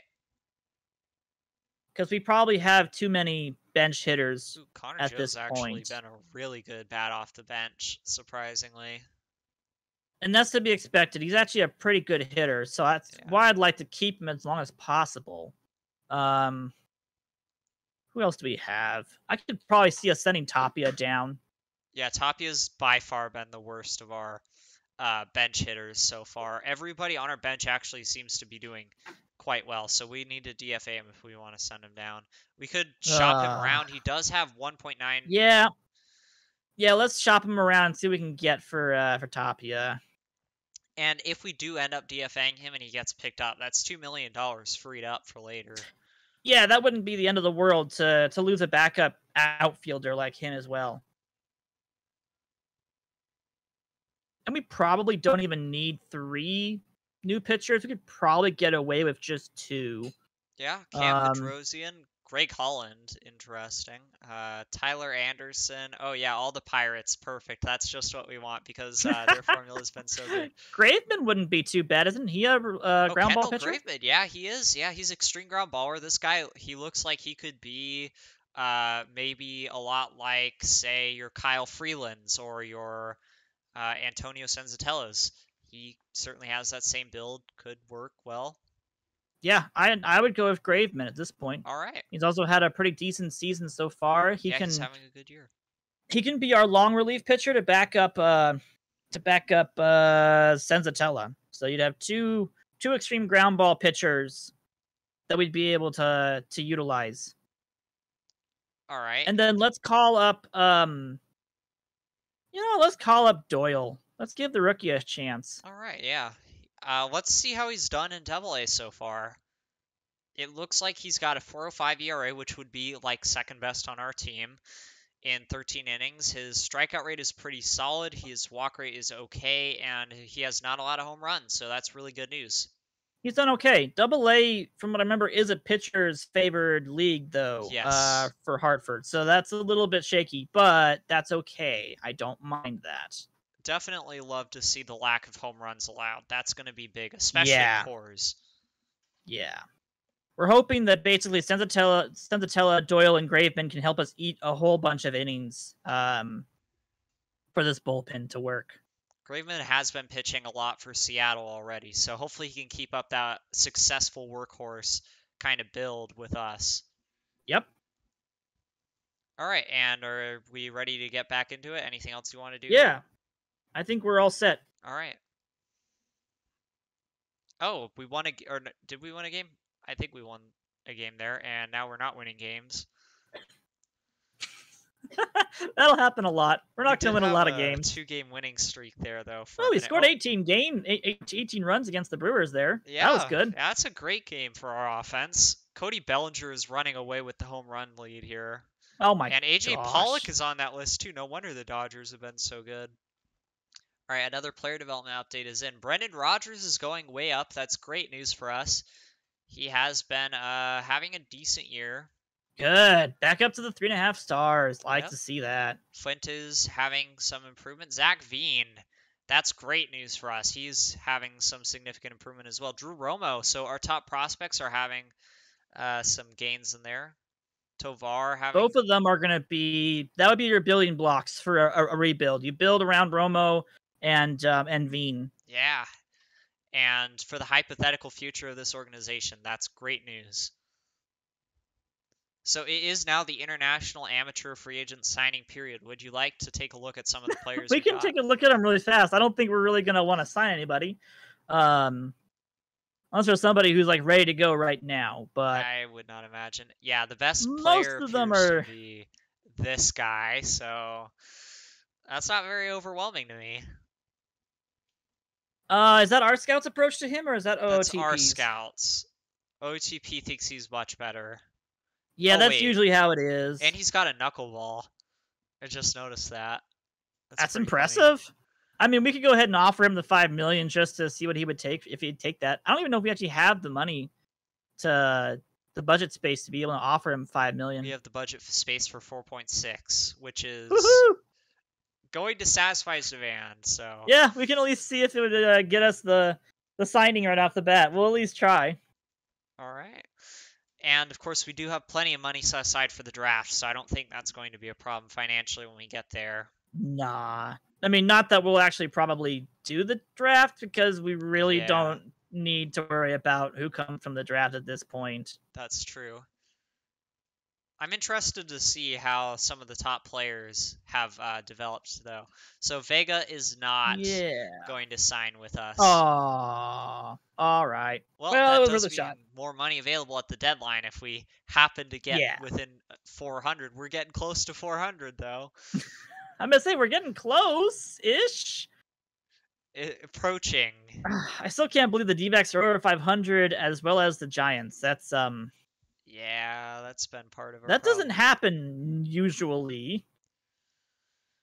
Yeah, it's been rough. It has been really rough. Zach Wheeler has not been what we'd hoped him to be at all so far.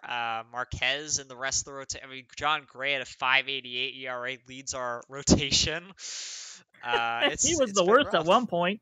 He was the worst at one point. It's very much in flux. Carlos Estevez somehow has been the best pitcher on this team, and it's not particularly close in terms of ERA. Wow. Just having a really good season. Yeah, he is having a strong season. That's definitely the breakout we were hoping for. Just The rest of the pitching took a step back instead. I think it's a combination of cores and our man, Peralta and Marte are two of the highest batting averages in the NL. It's no surprise the So that's D-backs why are the able to D-backs are succeed. doing so well. Oh, good grief. Tim LeCastro is on the stolen base leaderboards. Roman Quinn is the stolen base leader. Cody Bellinger has a 1200 OPS right now. Oh my Stanton's third gosh. though. He's got nearly a 1000. That's not bad. I mean, that's why we got him. We got him just to do the home runs and to get the occasional walk at this point. I'm happy to see Charlie Blackmon on the list for a hitting streak. That at least means that he had a good moment. Yeah, Charlie Blackmon had a 19-game hitting streak. That's the longest to date in the season. He's actually not been terrible this year. He's been only a little bit below what you'd expect. Yeah. The power's not there, unfortunately. Like he's not slugging at all, which is a bad sign. Especially on this team, you need to hit for power. But it's okay. Him and Rogers are supposed to just get on the base path, so that way Story and Stanton and Crone can try to hit a long ball. That's basically our whole entire strategy. Yep, and hope that you can happen to score more than the other guy, which usually involves a 12-13 run game. So yeah. Sounds about right. It's been an experience. So it's time for the draft. I assume we're just going to take like a quick look at the pool and then auto draft. I mean, yeah, it's basically the same list that we do every single year. Yeah. You know, what everyone's used to at this point. So, you know, if we get lighter, that's probably going to be our first pick because it'd be a good starting pitcher for us. Otherwise, it's probably going to be a shortstop that you'd be going for at this point. Yeah. So at this point, oddly enough, OSA really loves this second base prospect. I think we're just going to auto draft, though. Yeah, I'd just go ahead and auto draft. I'd love to see who we get, but I mean, Bliss wouldn't be too bad. You know, if Joshua Baez wouldn't be too bad either. But I'm interested to see what the game picks up for us. Hauser's not bad. Fabian's not bad. There's still some good names on that list, but definitely. Yep, we got Baez by the AI. Okay, Baez is a good option for us. I prefer what the Rockies got in real life, which was Montgomery, and then they ended up getting who did they get the second round? They got a starting pitching prospect who was pretty good. Oh, it was was it Mosquito or was he later? I think he was later. Okay.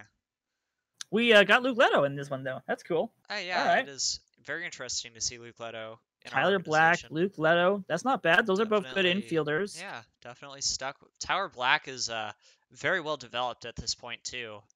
Yeah, he's borderline ready for like Double-A. If he has a good season in rookie/A ball, you could see him being Double-A by the end of the season, Triple-A next year, and then into the big leagues immediately afterwards. I think we can meet the demands of all these players. It amounts to only like $2 million. And we had 11 or so set aside. We budgeted, I think, 13 or something. No, yeah, 11.7. You're right. We're going to have a lot of money available at the trade deadline if we want to go in and try to. Probably what we need is at least a 600 winning percentage from the deadline on to make the playoffs, or at least be close to making the playoffs. It is a very much an uphill battle. But we could also be sellers at the deadline if you want to try to make the farm respectable at the end of the stream. We could see about that. I mean, you could also just go the opposite direction and be like, look, we'll sell and we'll build up the farm. So that way the future version of this team would look good at that point. Yeah. Minor injuries for Stanton and Blackmon. Hopefully those do not compound. They're just day-to-days. We'll let them play through it. It's just a couple of days. I think they'll be okay. Still hunting for that 400 winning percentage. It's not going to help that we're facing the Dodgers, though. I want to see who our all-star was. Let's see. All-star rosters announced. Okay. It was Giancarlo Stanton made the All-Star Of team for course, us. Yeah, he has been with them as for he a long should have time. been. Yeah, I'd imagine there's really no other option. Yeah. All right, I think Outside of like that's maybe Estevez being a relief pitcher, that's really the only person that we should have been sending. yeah. He's having a great year, sub 300 ERA in cores with this team is amazing. No one else is below a Yeah. 400. Oh no, Tommy Doyle's been really I'd say good. him and Tommy Doyle have actually been performing quite nicely. Um, Graveman's done okay. Senzatella's doing okay as our long relief pitchers, so we definitely seem to have righted a little bit of the ship, at least. Yeah. All right, well, we are approaching the deadline. What do you think we are going to take a look at doing at the deadline? Um, it depends on where you want to take the team at that stage. You know, you're hoping that the D-backs and Giants do not continue to develop well down the road. So you're hoping that, you know, maybe if they don't have as good of a season next year, you could conceivably pull into third if you can, you know, build around Stanton and Wheeler and Marquez. There's a lot of free agents that happen to the Rockies at the end of the season. One of them being Trevor Story. We could look at extending Trevor Story and making that our trade deadline move if we wanted to double down for the team. Otherwise, you're trading Trevor Story. You're probably trading CJ Crone. You're basically selling the farm and everything to make it somehow work for down the road. So we cannot currently afford to extend Trevor Story. We'd probably have to trade some of the players away that are on contract for next year. I mean, we could probably directly release Ian Desmond, who has a $15 million team option we would decline with no buyout, and that would free up enough money to extend Story. Yeah, So, you could also even alternatively do that at the end of the season if you wanted to, right before free agency hits. You could then make the decision of, well, do we want to, instead of extending Story, do we qualify offer him? Do we just get rid of both of their contracts? You know, open up $25 million for the team to, you know, acquire somebody else, or just to push all of that into developments. It just depends on kind of what you want to do, because, you know, Blackman's probably going to do his option, so you're going to be on the, you know, you're going to be on the bill for him still at this point. It just depends on what you want to do with the club moving forward. If you're going to continue to do a rebuild with Wheeler and Stanton, because that's a big double duo contract right about there. yeah. With it being just a 1 year thing, it's a lot easier to make decisions like that and not feel the consequences of, like, yeah, we've got 4 more years of Wheeler, and he's going to be a 70.0 ERA pitcher for 7 years. Yeah, Wheeler has not worked out at all like we'd hoped he would, which is a shame. No. No, he has not. So are we doing anything at this deadline, or are we going to stand pat and hope that we can either miraculously make the playoffs or have some clearer vision for where this team would be going in a hypothetical future? Because of the fact that I don't think we'll get much for Wheeler or Stanton until free agency, you really aren't going to be able to trade them, because we're the club that had all the money to be able to acquire players. So, Wheeler and Stanton probably have to stay put. They probably wouldn't get us that much in terms of a deal. Story would be the only person that could possibly get you much, but he's also a free agent at the end of the year, so the AI really doesn't want to give up too much for him. You're really not going to get the return that you'd like to see if we do offer him up and around. He also hasn't had the greatest season in the world, so I don't think he's going to have a whole lot of temptation to acquire at this point. So you kind of have to just go with it, and then you'd be doing a lot of stuff in the off season to, you know, make decisions about the team, and figure out the direction that you'd want to go. So I would actually stay put. All right, and we just lost Senzatella for the season. Of course, the game rewards us with an injury. Well, I mean, So, that opens up a spot for Rollison if he's not injured. yeah, Rawlson does appear to be pretty much ready to go. So we can call him right up. He hasn't had a great year in AAA, but No, but he would be the that's backup long probably... reliever, so he'd prefer that anyways. AAA is a very not friendly environment to pitchers as well, so it's probably Oh not. yeah, especially Albuquerque. Albuquerque actually is higher elevation than Denver. Really dry in Albuquerque too. It's cold and dry, and the ball is flying everywhere. Yep. That's not bad. I don't mind having Rawlson up here to try him out, see if he can do anything. Yeah, we are going to hope for a great rookie year from Rolison. I cannot believe that Peralta is sustaining a 322 batting average. Do we want to send Graveman to the injured list with a 1 to 2 week strain, or are we going Yep, to just... we can Yep. do that. We can call back up Almonte in the meanwhile. All right. Oh no, Almonte's injured. Never mind. Oh yeah, what do you know? And he's out gone for the 10 months. Yeah, he's done season. for the months. Yeah, I mean, So the year is just done. probably Jairo at this point. Then we'll do Diaz. All right. Yeah, that's not what we wanted to see at all. So the injuries have No. started to come down like hammers and try to get us that first overall draft pick next year. Which is difficult to do because we've got to compete with the Pirates and the Rangers. The Rangers are And the currently Rangers, yeah. winning that relay race. 35 games out of first in the AL West. And the D-backs and Giants are just not giving up their 500 winning percentage ways, which is so ridiculous. Graveman's back, so I assume that means we're sending Diaz back down. Unless Diaz had a really good little split. Oh, no, he had a with 7.36 ERA. He can go back down. But the irony is that it's not any worse than the rest of our guys. He's got to be DFA'd. So. Yeah. We could DFA him. That's not a problem. He does have a $1.1 million salary. So, again, if he gets claimed, that does free up some more money for us. Yeah, Rollison has been one of our better pitchers so far. His ERA is only a 6.0. Marquez seems to be turning it around at least, so that's a good sign. Yeah, Marquez has a sub 500 ERA. He's on pace for 5 WAR with a 438 or 483 ERA. Almost 200 innings. That's really all you can ask for from him is that, look, just make sure you get 6 or 7 innings every single start, please. Zach Wheeler has been just a complete disaster for us this season. The rates aren't terrible, but he's not putting anything together. He doesn't get very far into games, so the inning-eating version of Wheeler we did not get.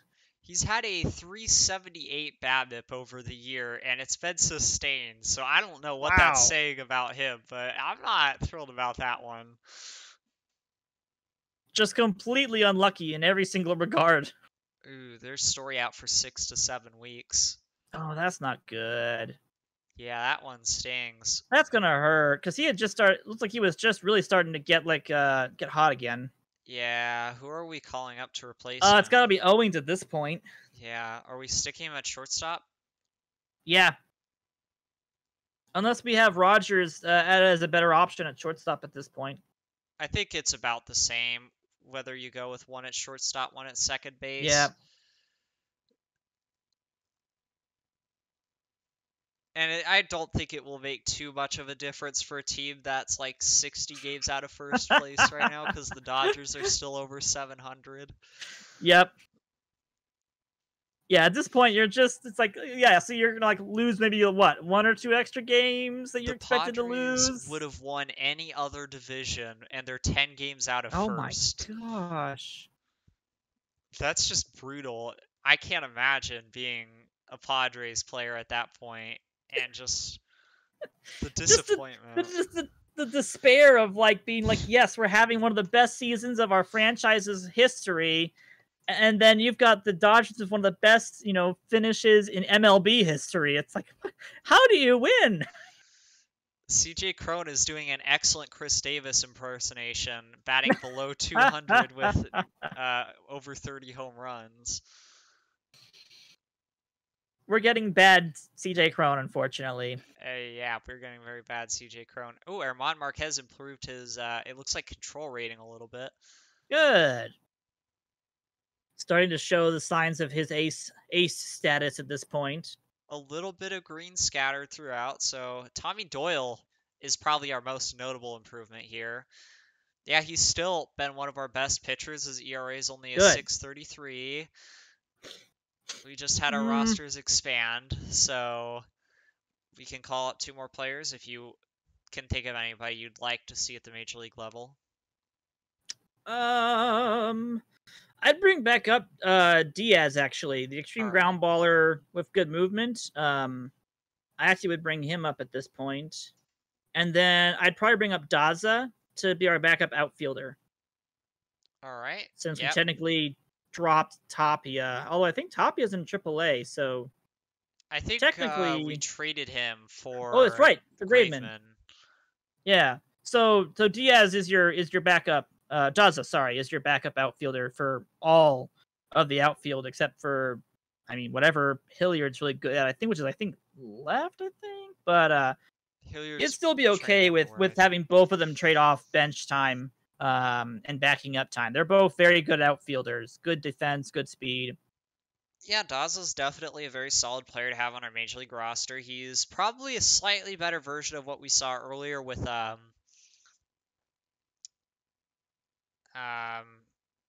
the guy we traded away. I cannot Tapia. I Yes. totally blanked on his name for a minute there. I think it's very ironic that some of our best performances of the year have come from Connor Joe and to a lesser extent Garrett not really Garrett Hampson. Yes.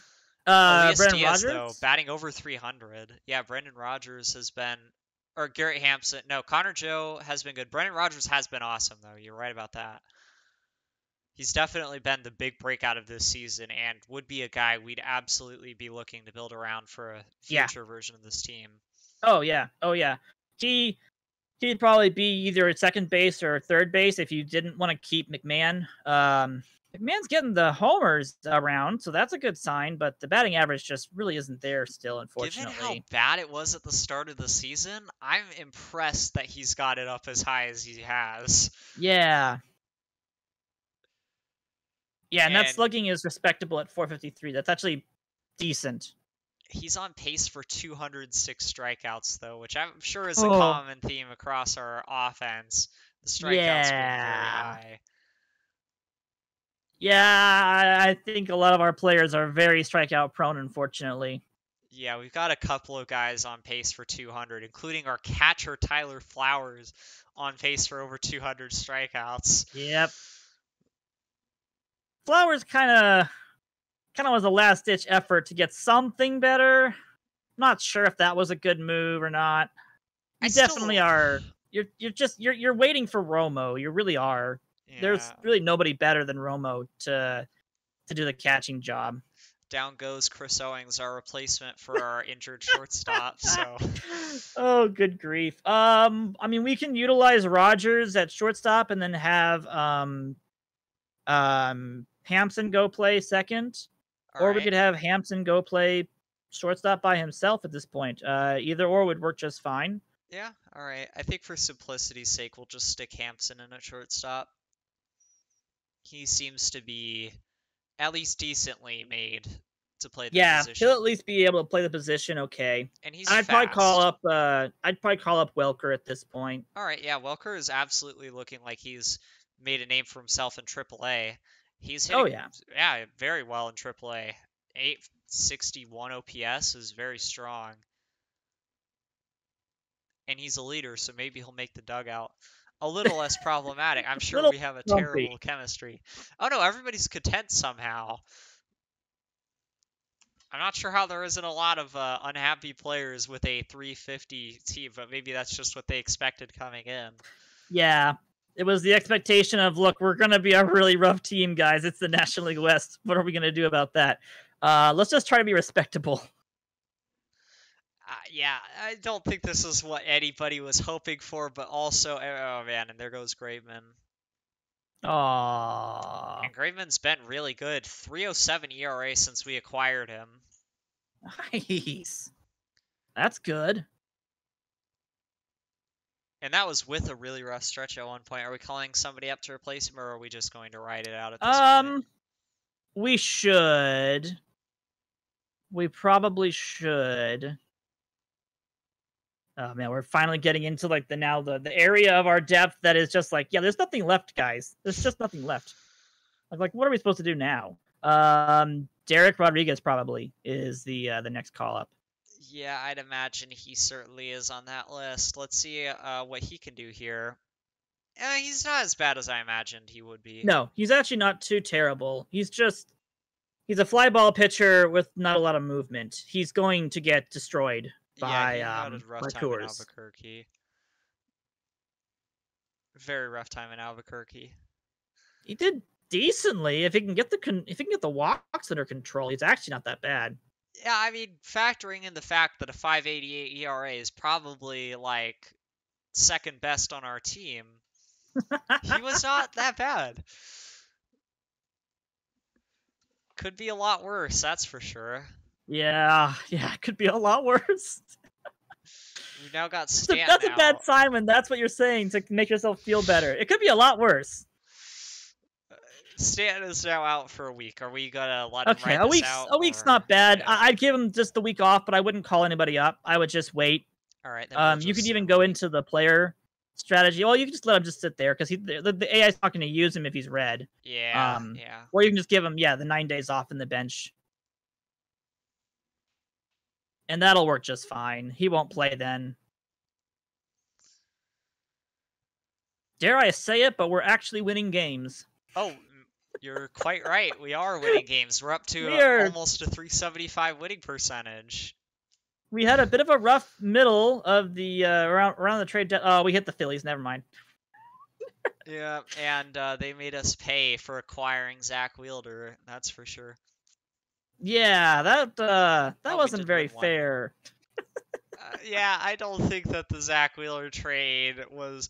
I can't imagine that anybody acquires a marquee pitcher like that, who's proven to be successful and healthy, and then he goes on and puts up a 7 ERA year. I mean, that's like Lucas Giolito season 1. I was thinking maybe at worst he's doing like a 5 ERA. Maybe he's doing like 180 innings. 15 losses maybe at most, but not above that. Tyler Flowers is done for the year. Yep, he's gonna have to go on the shelf. So gosh, I don't even know who we have in AAA at this point. We've got I guess Dom. I guess we pull up Dom Nunez again now. He's not too bad. You just kind of hope you have better. But Dom will work. Well, we'll probably let Diaz has been hitting well on the bench, so. Yeah, I'd probably give Diaz the starting role at this point then.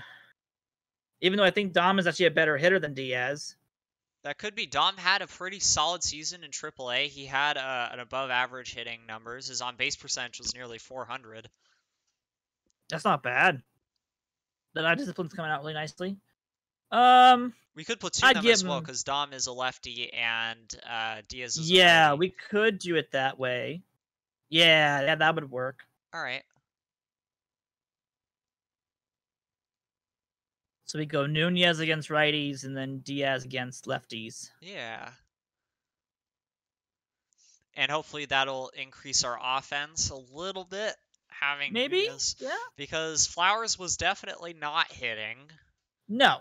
He was a issue behind when he had a bat in his hand. Yes, but the fact that he had 70 catcher ability and our pitching has been this bad makes me wonder what's going to happen now that he's gone. Oh, I think we've just gotten the one simulation where nothing quite works well. Yep. Oh man, John forearm Gray. inflammation. Come on, John.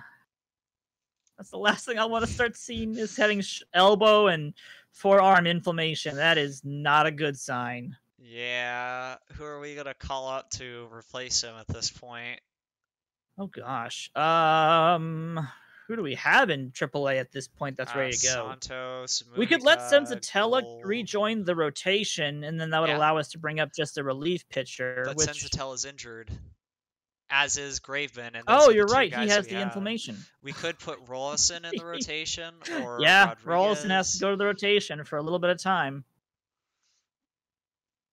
All right, and who's coming up from AAA now? Probably Santos. Yeah, it's not pretty right now.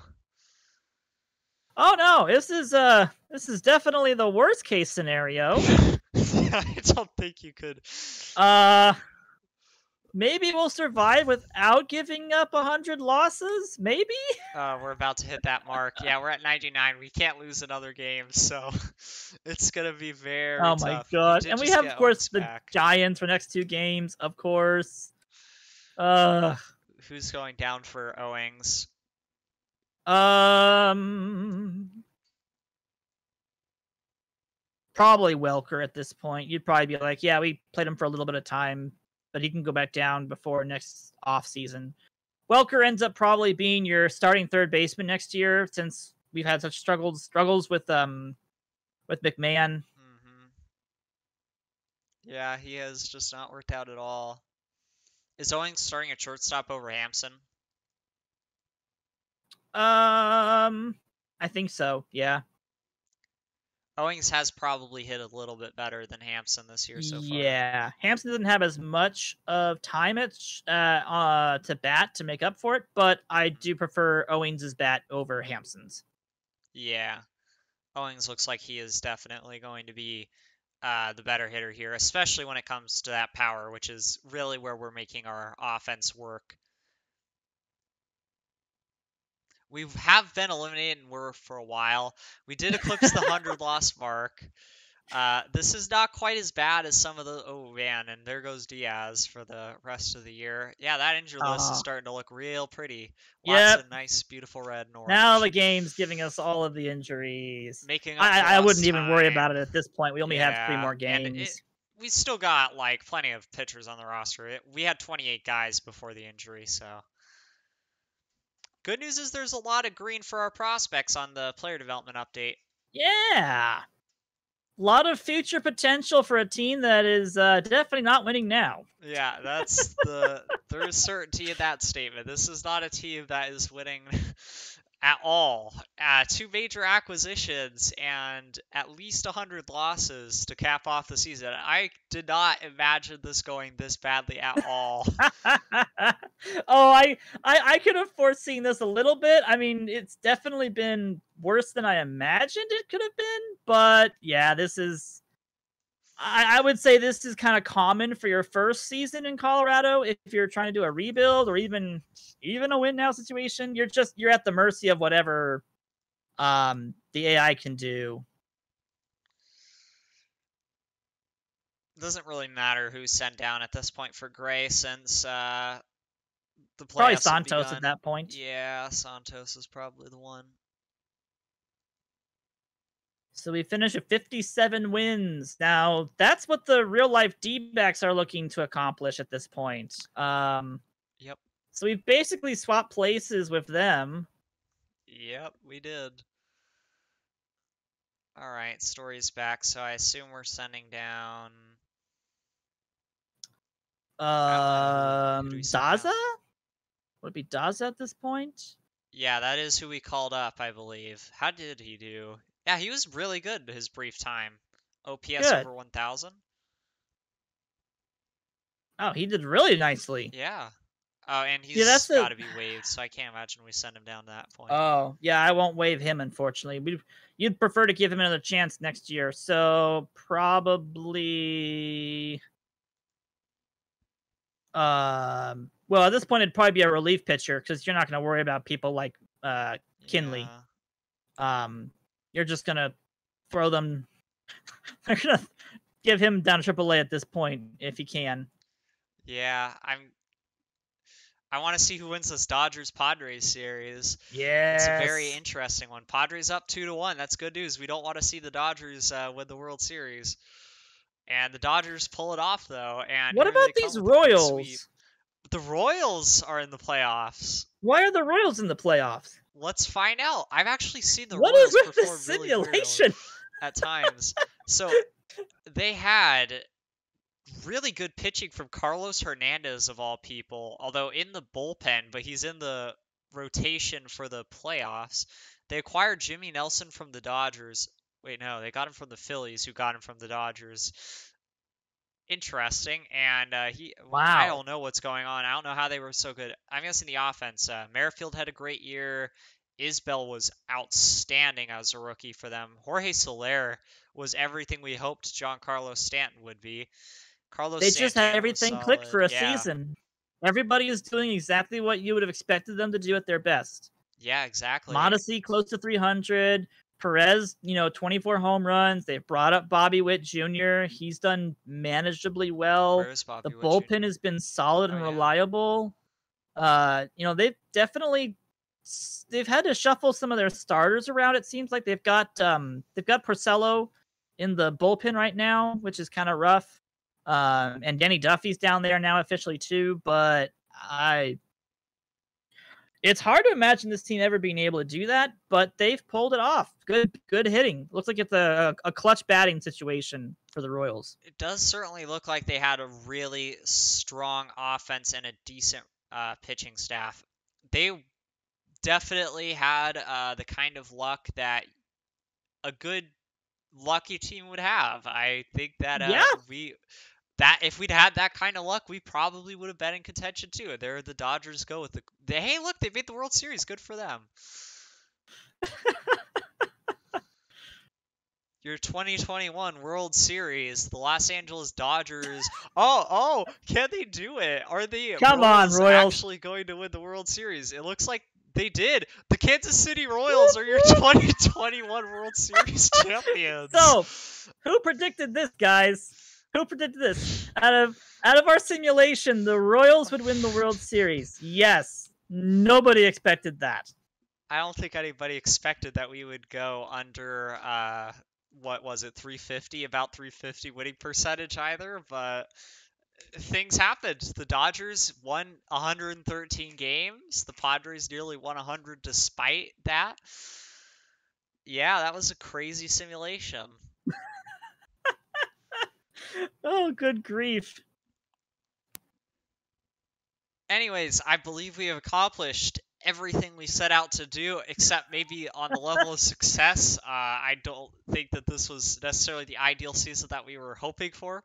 I definitely hope we could do this again sometime. It's been a lot of fun, even if it's not the outcome we'd hoped for. I definitely enjoyed it, and I do appreciate you taking time out of your day to come on and talk to people about yourself and everything that you do. Absolutely. Absolutely. And thank you guys all for coming out and listening to Alex and I watch the Rockies lose 102 games in this, or 105 games in this season. Oof. So I will see you guys some other time, probably Monday when I stream next. And Alex, I'll talk to you later. Thank you so much for coming on. Absolutely. Thank you so much for having me.